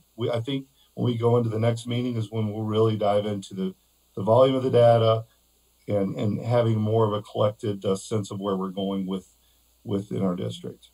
Yeah, Steve, I think it's important to just remind everyone who's listening that the site, everything will go live on the 15th. So you don't need to go looking for it this evening because it's not live. We want to make sure that our school leaders have an opportunity to weigh in on this. This is a pretty major piece of legislation that came down pretty quickly. So we are just now even getting additional guidance and information from KDE with regard to it. So just be mindful, those of you that are listening, that the site will go live on the 15th. That is when you can go to get additional information. Mr. Hill, again, has done an amazing job with his team, including Ms. Steffendahl and others, to read this legislation and to put it into a format that we all can understand it and appreciate it and hopefully follow it. As he said, we will come back to you because I made the mistake earlier by saying all of these items we would bring them back for action on the 26th. This is the one item that will not come back on the 26th for any action. We won't need to do that until this time next month, after families have had an opportunity to let us know their wishes with regard to this legislation. So again, Mr. Hill, thank you so much. You're welcome. Thank you. Are there questions?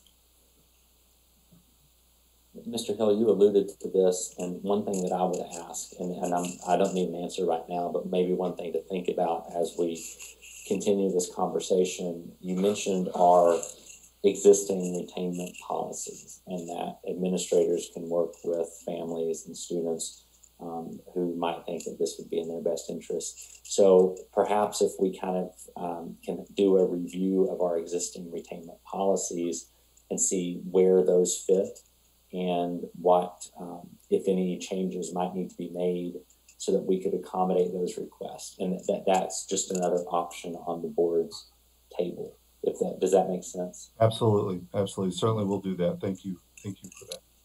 Thank you.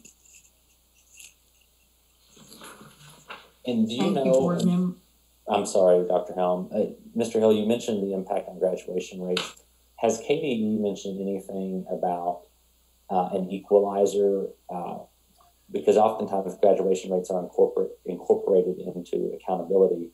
Have they mentioned any type of effort to equalize, like the districts who opt into this and the districts who opt out, or is it just the number's the number? So I don't have a great answer for that. I do know that in the guidance, it was suggested that they are aware of I don't know about the equalizer, but I know that they will take it into consideration, knowing that this year is just a phenomenon and it will be for all those that adopt this. Thank you. Mm-hmm. Thank you, Steve. Appreciate it. At our regular meeting on April 26th, we're going to be seeking your approval for our application to offer NTI if needed during the 21-22 school year. We're all probably hoping that we won't need it as much, but we would have up to 10 days available for us to use as needed. And so again, Mr. Hill and our Chief Academic Officer, Kate McAnally, are going to tell you a little bit about this. Thank you, Superintendent Helm, and we'll move into our slides here. So board members, this is a new application that is actually now created by the Kentucky Department of Education as part of the Comprehensive District Improvement Plan, and they're calling this the Phase 4. So this is why it looks a little different, perhaps to you, than in the past, in that it is replacing the former NTI application in its place now in the Comprehensive District Improvement Plans across the state. So beginning with the application for the upcoming school year, districts were asked to submit a diagnostic, which they call the Continuation of Learning Plan. This is the replacement that you have before you. Approving this application, board members, gives us the right to use up to 10 NTI days next school year, but it does not require us to use those. So again, I'm reinforcing comments made by Superintendent Helm at our introduction. And Steve Hill will also be joining me in our presentation tonight. So one of the structures that some of the districts around the state, when they implement NTI for weather or implement weather for community illness, they set parameters such as one of the things we wanted to look at is not utilizing NTI until possibly missing the third day of school. In other words, if we have one in November, just go ahead and call a weather day, and waiting till that third day. That will also put help our teachers prepare long term for when they might potentially have to flip a snow day into an NTI day. Learning objectives will be aligned with our current and previously learned content. In other words, we won't introduce new material. We'll do current review of what's being taught or what has been taught in the past. And every grade level in school will align the NTI learning objectives with their current pacing guide documents. So hopefully we'll all be on the same page when we do, if we decide to use NTI as a tool. And board members, the delivery of instruction will be mostly in the primary method of a digital delivery. If we do, in fact, need to use one of our NTI days, packets will be used only if technology is not available or feasible, such as if there's a power outage. A learning management system, which is either Google or Canvas in Fayette County Public Schools, will be utilized to outline that coursework and to facilitate that learning process for our students. And of course, digital lessons will be created, updated, revised, and shared with students instantaneously. I would like to share some additional information with you, board members, regarding our students with an IEP, as well as other students with specialized plans in the next several slides. First, about supporting special education students, and to the greatest extent possible during an NTI day, each of the students will be provided that special education and related services identified in the individual education plan. And if during NTI there's a student who does not receive their IEP service, then the Admissions and Release Committee, or commonly called the ARC, will make an individual determination to decide whether that particular student is in need of and requiring compensatory education services. That ARC may meet by teleconference or other means. And the students who have other specific plans, such as our English learners, our gifted and talented students, and students with the 504 plans, the teachers may, as appropriate, they may modify the content lesson. They may create student-specific activities or assignments. They may individualize the virtual instruction, contact the students regularly, and or provide student-specific accommodations. I'm going to speak to the student participation and how we will monitor that as if we choose to implement NTI. So we will do kind of very similar to what we've done before. We can monitor whether students are participating using the online coursework. We can always check the development of students as they're progressing through the online assignments. We can also accept participation through project or paper assignments. So let's say we called a day an NTI day, and a student didn't by chance bring home their device. We can always have them do the makeup work with similarly aligned activities through a paper project and still assign them participation. And also, just like I said before, it's participating in the instructional activities. And on a side note, we are working towards trying to, one of the things different that we did is using Infinite Campus for our teachers to be able to log the participation, because it's something they're already familiar with doing, and it's a great way to collect that data. I've already spoken with our IC department, so we're working towards that as a goal to make the data collection piece a little easier as we progress. So the next slide, please. So how will we monitor staff participation? Honestly, it's as students are participating, the teachers will be recording and also teaching. That would be a measure of staff participation. We certainly want our teachers to communicate high expectations with the learning and participation for our students when and if we do use NTI. We want to make sure our teachers are planning using standard-based teaching. We want, I think, one area, and we can all agree on this, I believe, we have really strengthened our skills as a teaching force in the virtual learning. And that's one thing I think we can, I'll go ahead and say, I think we're pretty much experts at that at this point. So, and I think our students equally are experts and our families are experts in participating in digital learning. And that kind of speaks to the concerns of learning in a virtual setting. We've learned things that we can't even measure maybe, and this is one of them, is our ability to be comfortable with virtual setting at home with our teachers. So that's an awesome thing that's come out of COVID. And providing feedback for grade appropriate assignments. We want to make sure that if students are struggling with the concept, the great thing about using NTI is because it's a review, oftentimes of reviewed work, if we see a child is struggling with the concept that maybe they should have picked up previously, we can certainly address those issues as we go through NTI. Okay, the next one. We'll be glad to entertain any questions you may have, board members.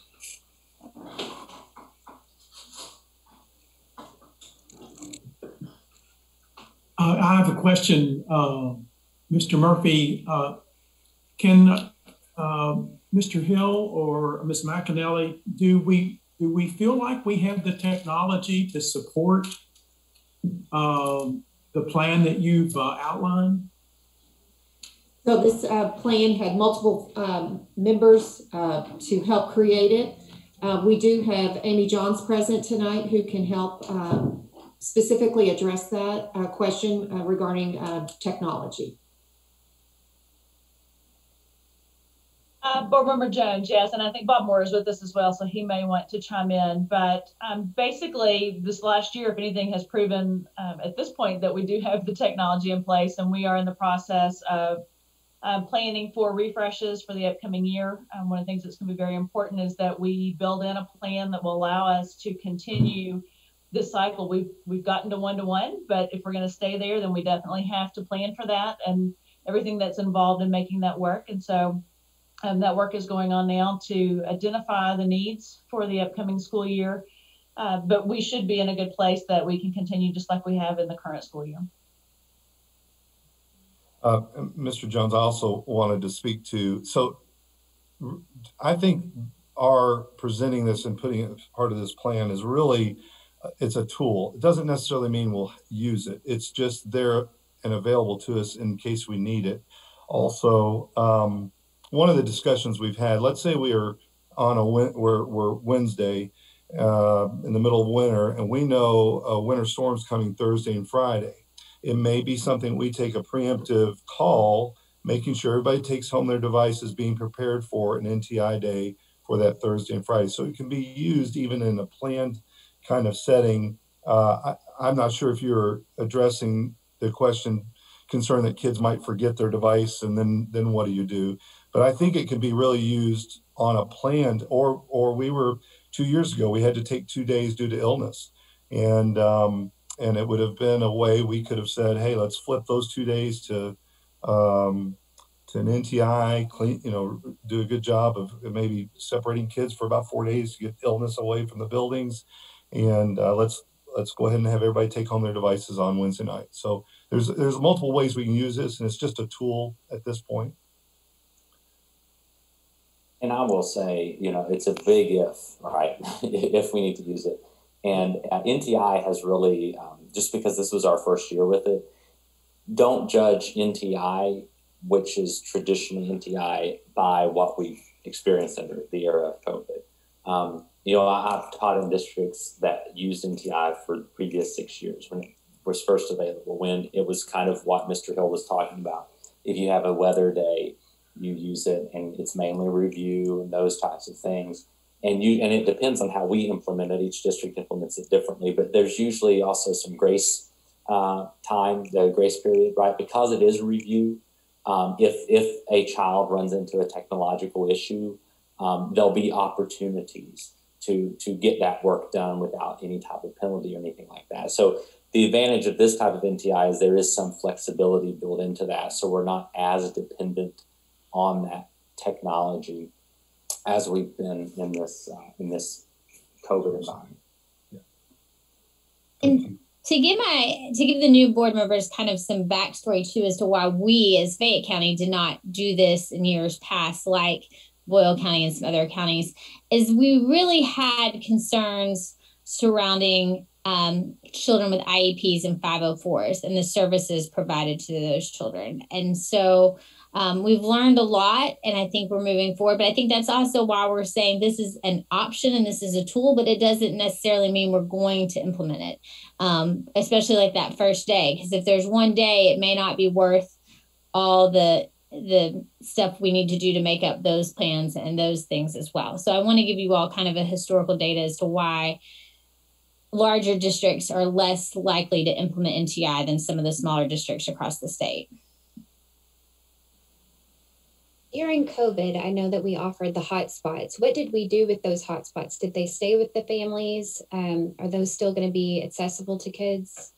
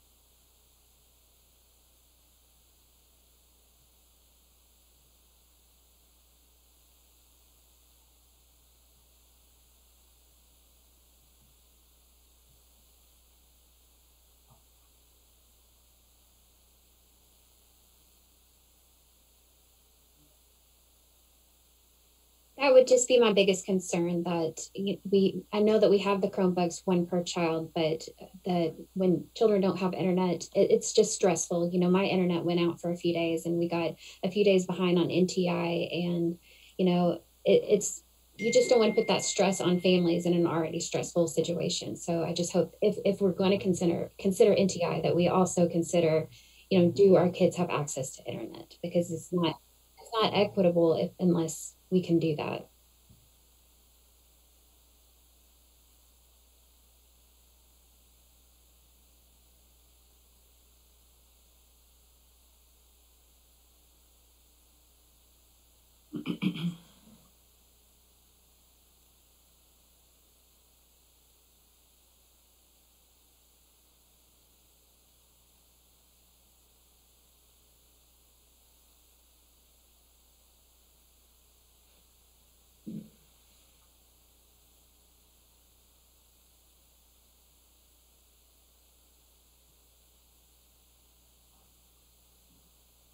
Thank you.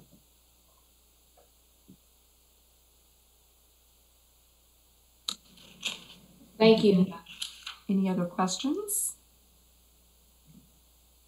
All right, thank you so much. I had one quick question, Dr. Helm. This was on page 90 of the agenda, and it was just a quick note. It talked about community partners, and there was a line that kind of caught my attention. I was excited, and this isn't super related to NTI, but it said the Community Action Council is partnering with FCPS to host a free community-wide implicit bias virtual symposium. And I didn't know when that information was available, if it could be shared, because I know lots of community members have reached out to me personally asking if this opportunity was going to be made available to families. So I just saw that little line there, and I'm just looking forward to hearing more information on that nugget.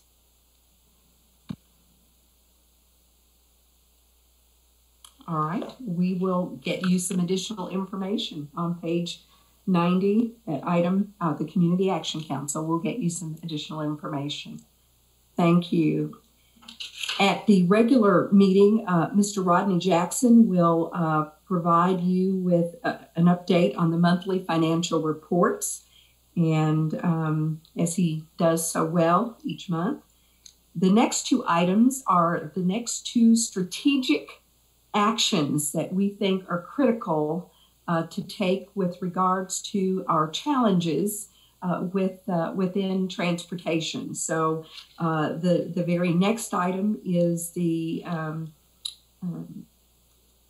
I've lost my place. The next two items are the salaries for classified hourly and the job description for a recruitment and retention specialist. So I will turn the first item over to Ann Sampson Grimes, and then the second item to Ms. Steyer and Mr. Thompson. Thank you, Dr. Helm. I'll jump in and let Ann sort of jump in as well. As you mentioned, and as we have previously discussed, we're actively trying to address our bus driver shortage through various strategies. Long-term compensation has been identified as a factor for recruiting and retaining drivers. But not only for our bus drivers, it's true for all of our classified staff, to include but not be limited to our monitors, our plumbers, our electricians, our HVAC technicians. Basically, people applying to the district from outside can only bring in 4 years of outside experience. And by contrast, on the certified or salaried side, people can bring up to 20 years of experience. So it's been very difficult to bring in classified staff who have outside experience, as the pay is just not competitive. And we're proposing to lift that requirement going forward, effective May 1st for all new hires, and July 1, any current employees who have eligible experience would be able to request a review of that. And I don't know if you have anything to add, or we'll see if the board has any questions. No, sir. Do you all have any questions? We have a rough ballpark on fiscal impact. We do. It could be anywhere in the ballpark of 3 million up to 5 million. There's a lot of factors involved when calculating the numbers. So those are our best estimates given the information that we currently have at hand. And Ann, I think you and John will have that as part of the budget work session for the board. Yes, sir. And just to clarify, Mr. Thompson, so this brings the classified experience eligibility to par with certified, right? It's 20 years. Yes, sir. That is correct. Okay. Excellent. Thank you. Mm-hmm. So this is being considered at the same time that we're considering budget, or is this separate from the district budget planning and so forth? Is that? No, the same time. Same time. Okay. As he said, it will be included in either the budget work session on Thursday, the 15th, or the budget work session on the 22nd, both of which are from 4 to 6 p.m. It is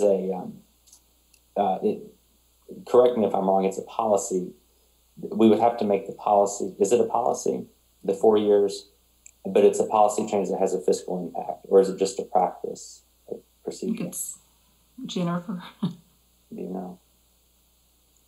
I don't know that it is in the procedure. I will double check. We'll look at that. Keon Massey is here, our Associate Director of Classified Staff. She's been championing this for a long time, so I know that she's anxious for this as well. But we will, I don't think it's in policy. I do think there's something in the procedure that we would need to address once approved. And Jennifer, it's on the actual salary schedule itself too. I don't know if that's the codification, but I'll let you research that and get that back. Absolutely. And the salary schedule is something that you all approve, just like when we've made changes to other items, that would be something that would be approved or requesting that be approved at the regular. I think that this is, I talk in conversations with classified folks, this is a frequent topic of conversation, and Ms. Massey, I'm sure, hears the same thing, and they're the unsung heroes, right? We call them ESPs, educational support professionals. I say that stands for they make every school possible. So recruiting and retaining them, we've learned in this era of COVID is key. It's key. All right. The the job description for the recruitment and retention specialist position, Ms. Dyer and Mr. Thompson. Thank you, Dr. Helm. And again, this is just trying to stay ahead of the staffing curve. Just in terms of onboarding, we're looking at targeted outreach for our unique positions because many are so unique and nuanced that our blanketed approach, just sort of casting wide nets, having someone to really engage full time in terms of tracking and reporting on various statistics and just other employment related data on any prospects or applicants, and providing that information to various department heads and sort of making sure that we keep our staffing levels at appropriate levels to support our schools. And again, it goes beyond that in terms of retaining. Once we get people onboarded, making sure that we're conducting and tracking their training and professional development opportunities, doing stay interviews. We often try to interview people when they're leaving, but we want to engage people to figure out, what's important to you about working for Fayette County Public Schools, and then strengthening those retention strategies as well.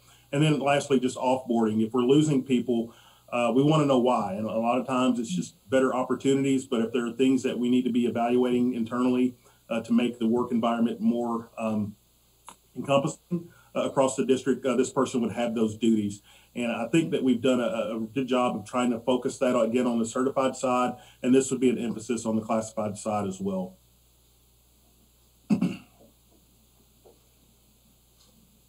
Myron covered it. So is this a new position? Yes, sir. Yes. It is a new position.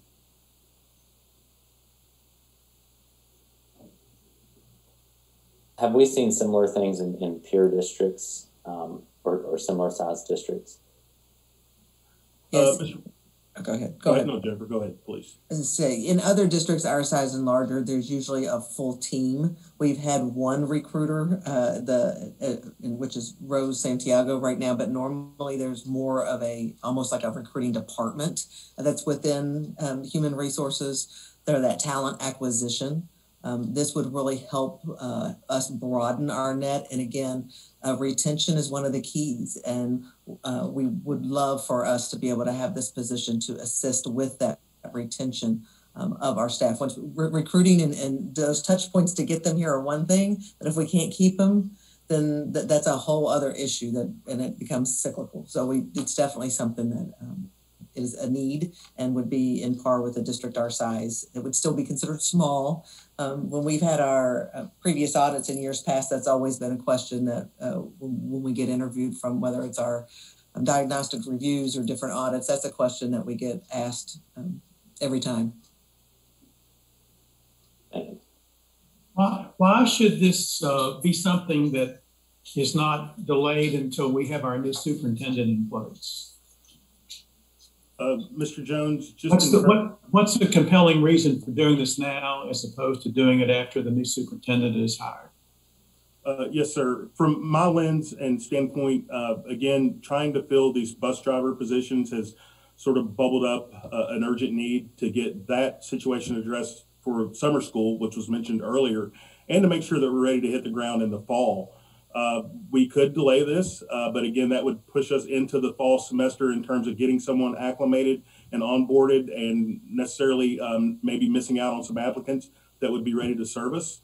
But that is the need. And then we are having issues not only within transportation. I know that there's the hot button issue right now, but we are losing, again, electricians, plumbers, skilled trade positions. And I think just trying to be able to get folks onboarded in a timely manner for this fall is my compelling reason for why now versus later. But I'll let Ms. Dyer or anyone else weigh in as well. Our hiring window for the fall opens Saturday. So if we postpone this until we get a superintendent on board and in place, it isn't going to be able to have an impact on the fall.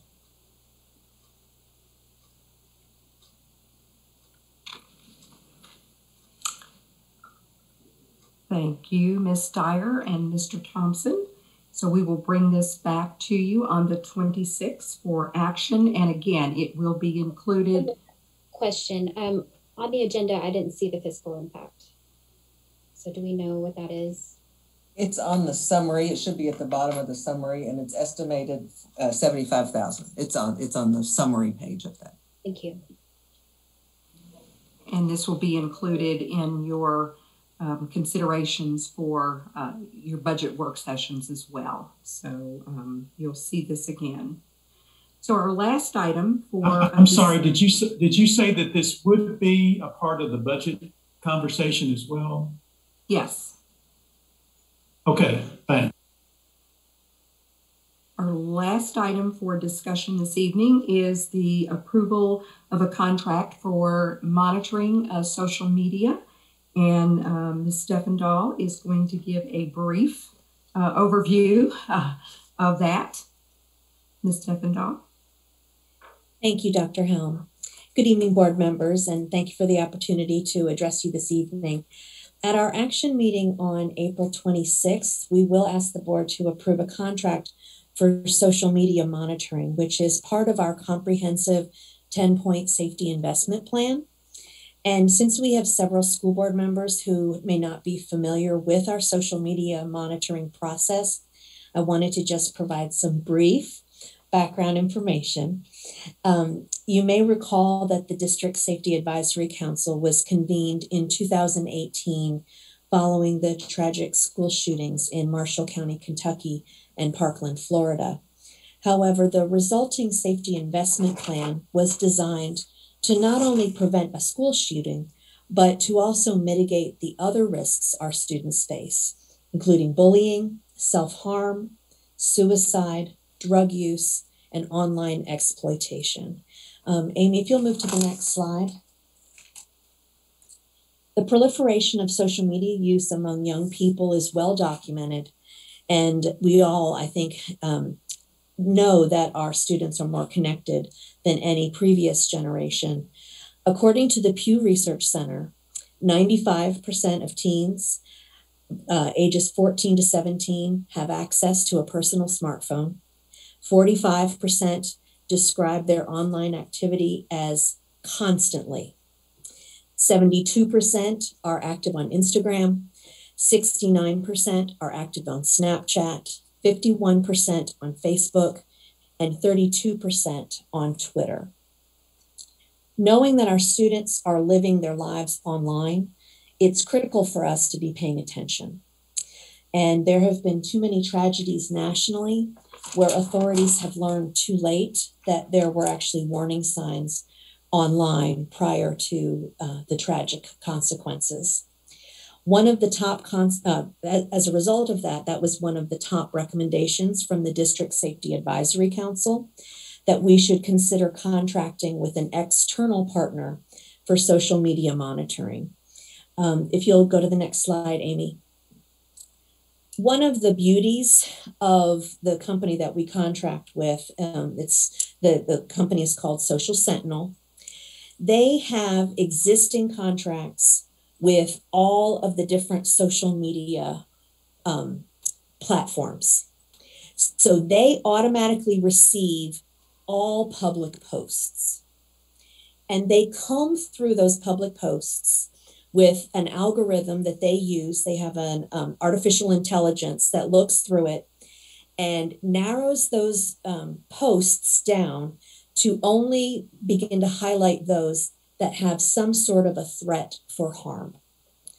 Then they look to see if those posts are associated with their clients.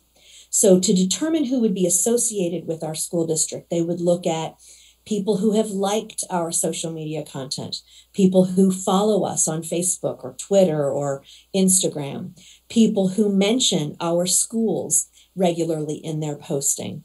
They also do some location, but unlike some companies that will only use something they call a geocode, where they only look at a certain targeted area, because we know that threats can come from anywhere nationally, they use location afterward. It's not the first path of how they cut down that information. Once they match us with a potential threat for harm, then they classify what type of threat it is, and they give us we get an online alert. Next slide, Amy. So these are some of the specific types of harm that they would flag for us. They would look for indications of self-harm, of harm to others, of sexual violence, mental health awareness, general wellness, harassment, or substance abuse. And the next for me, please, Amy.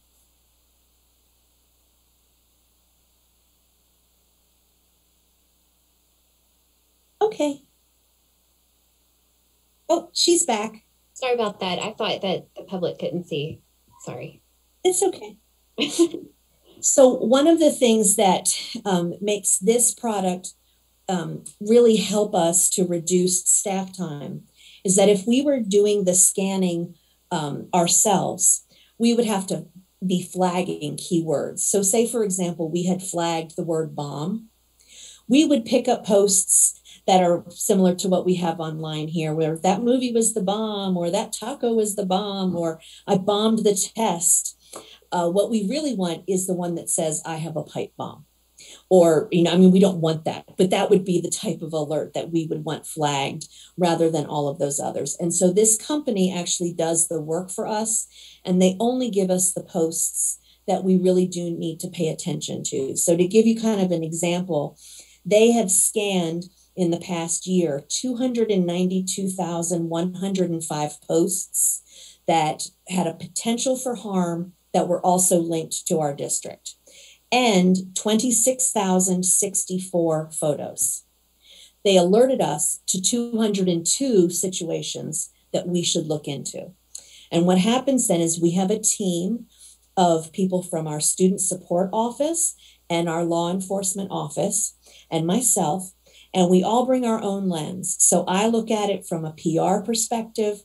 Our student support services folks look at it from a mental health issue or a self-harm or perspective. And then our law enforcement are looking for a threat against people or property. And then we have an online platform where we discuss those behind the scenes, and we discuss next steps. So I know that I don't have the final contract for you all. This is the third year of this is our possibility to renew a third year of a 3-year contract. And by doing that, we were able to keep the price flat over the entire time period. And so the contract, which I should have to upload for board members by Friday, would be for $71,871.55. This is already included in the 2020 budget for the safety tax. Any questions?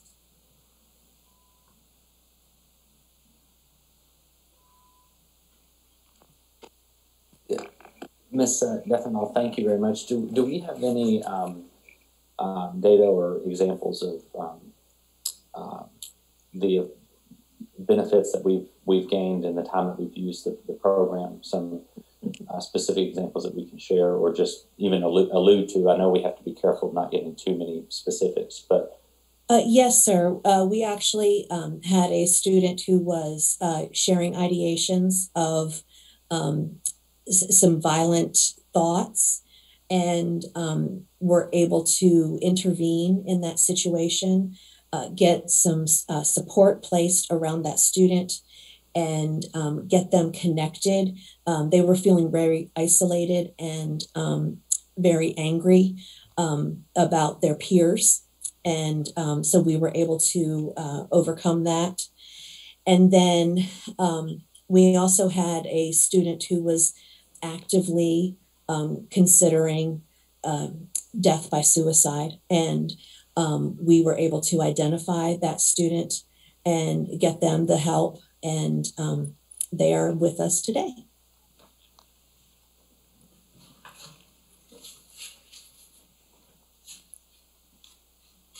Thank you for sharing that.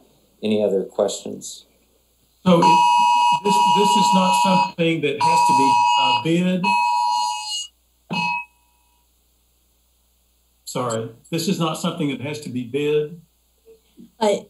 This is actually a proprietary software, and we are purchasing it from a national co-op that we belong to. So it's already been through the procurement process, sir. Okay.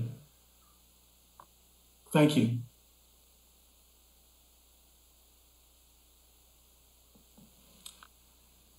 Thank you, Lisa. Unless there are no other questions, board members, on tonight's agenda, there are 4 informational items. The 4 items that we see each month: the school activity fund report, personnel changes for April, budget transfer report, and the position control document. At this time, I will turn the meeting back over to Chair Murphy with the notation that there is not a need for a closed session this evening. Thank you very much. Thank you, Dr. Helm. Anything else from board members before we prepare to adjourn? Okay, a motion is in order at this time to make the agenda dated April 12th, 2021, on which action has been taken at this meeting, and part of the minutes as if copied in the minutes verbatim. Is there a motion to that effect? So moved. Motion by Board Member Spires, a second by Board Member Morris. Any discussion? The motion is on making the agenda part of the minutes verbatim. All in favor, please say aye. Aye. All opposed? Motion carries 5-0. And at this time, I will entertain a motion to adjourn this special meeting of the Fayette County Board of Education. And before I entertain that motion, I want to again thank our special guest for joining us. And we look forward to seeing you back on the 26th. Ms. Traub, Ms.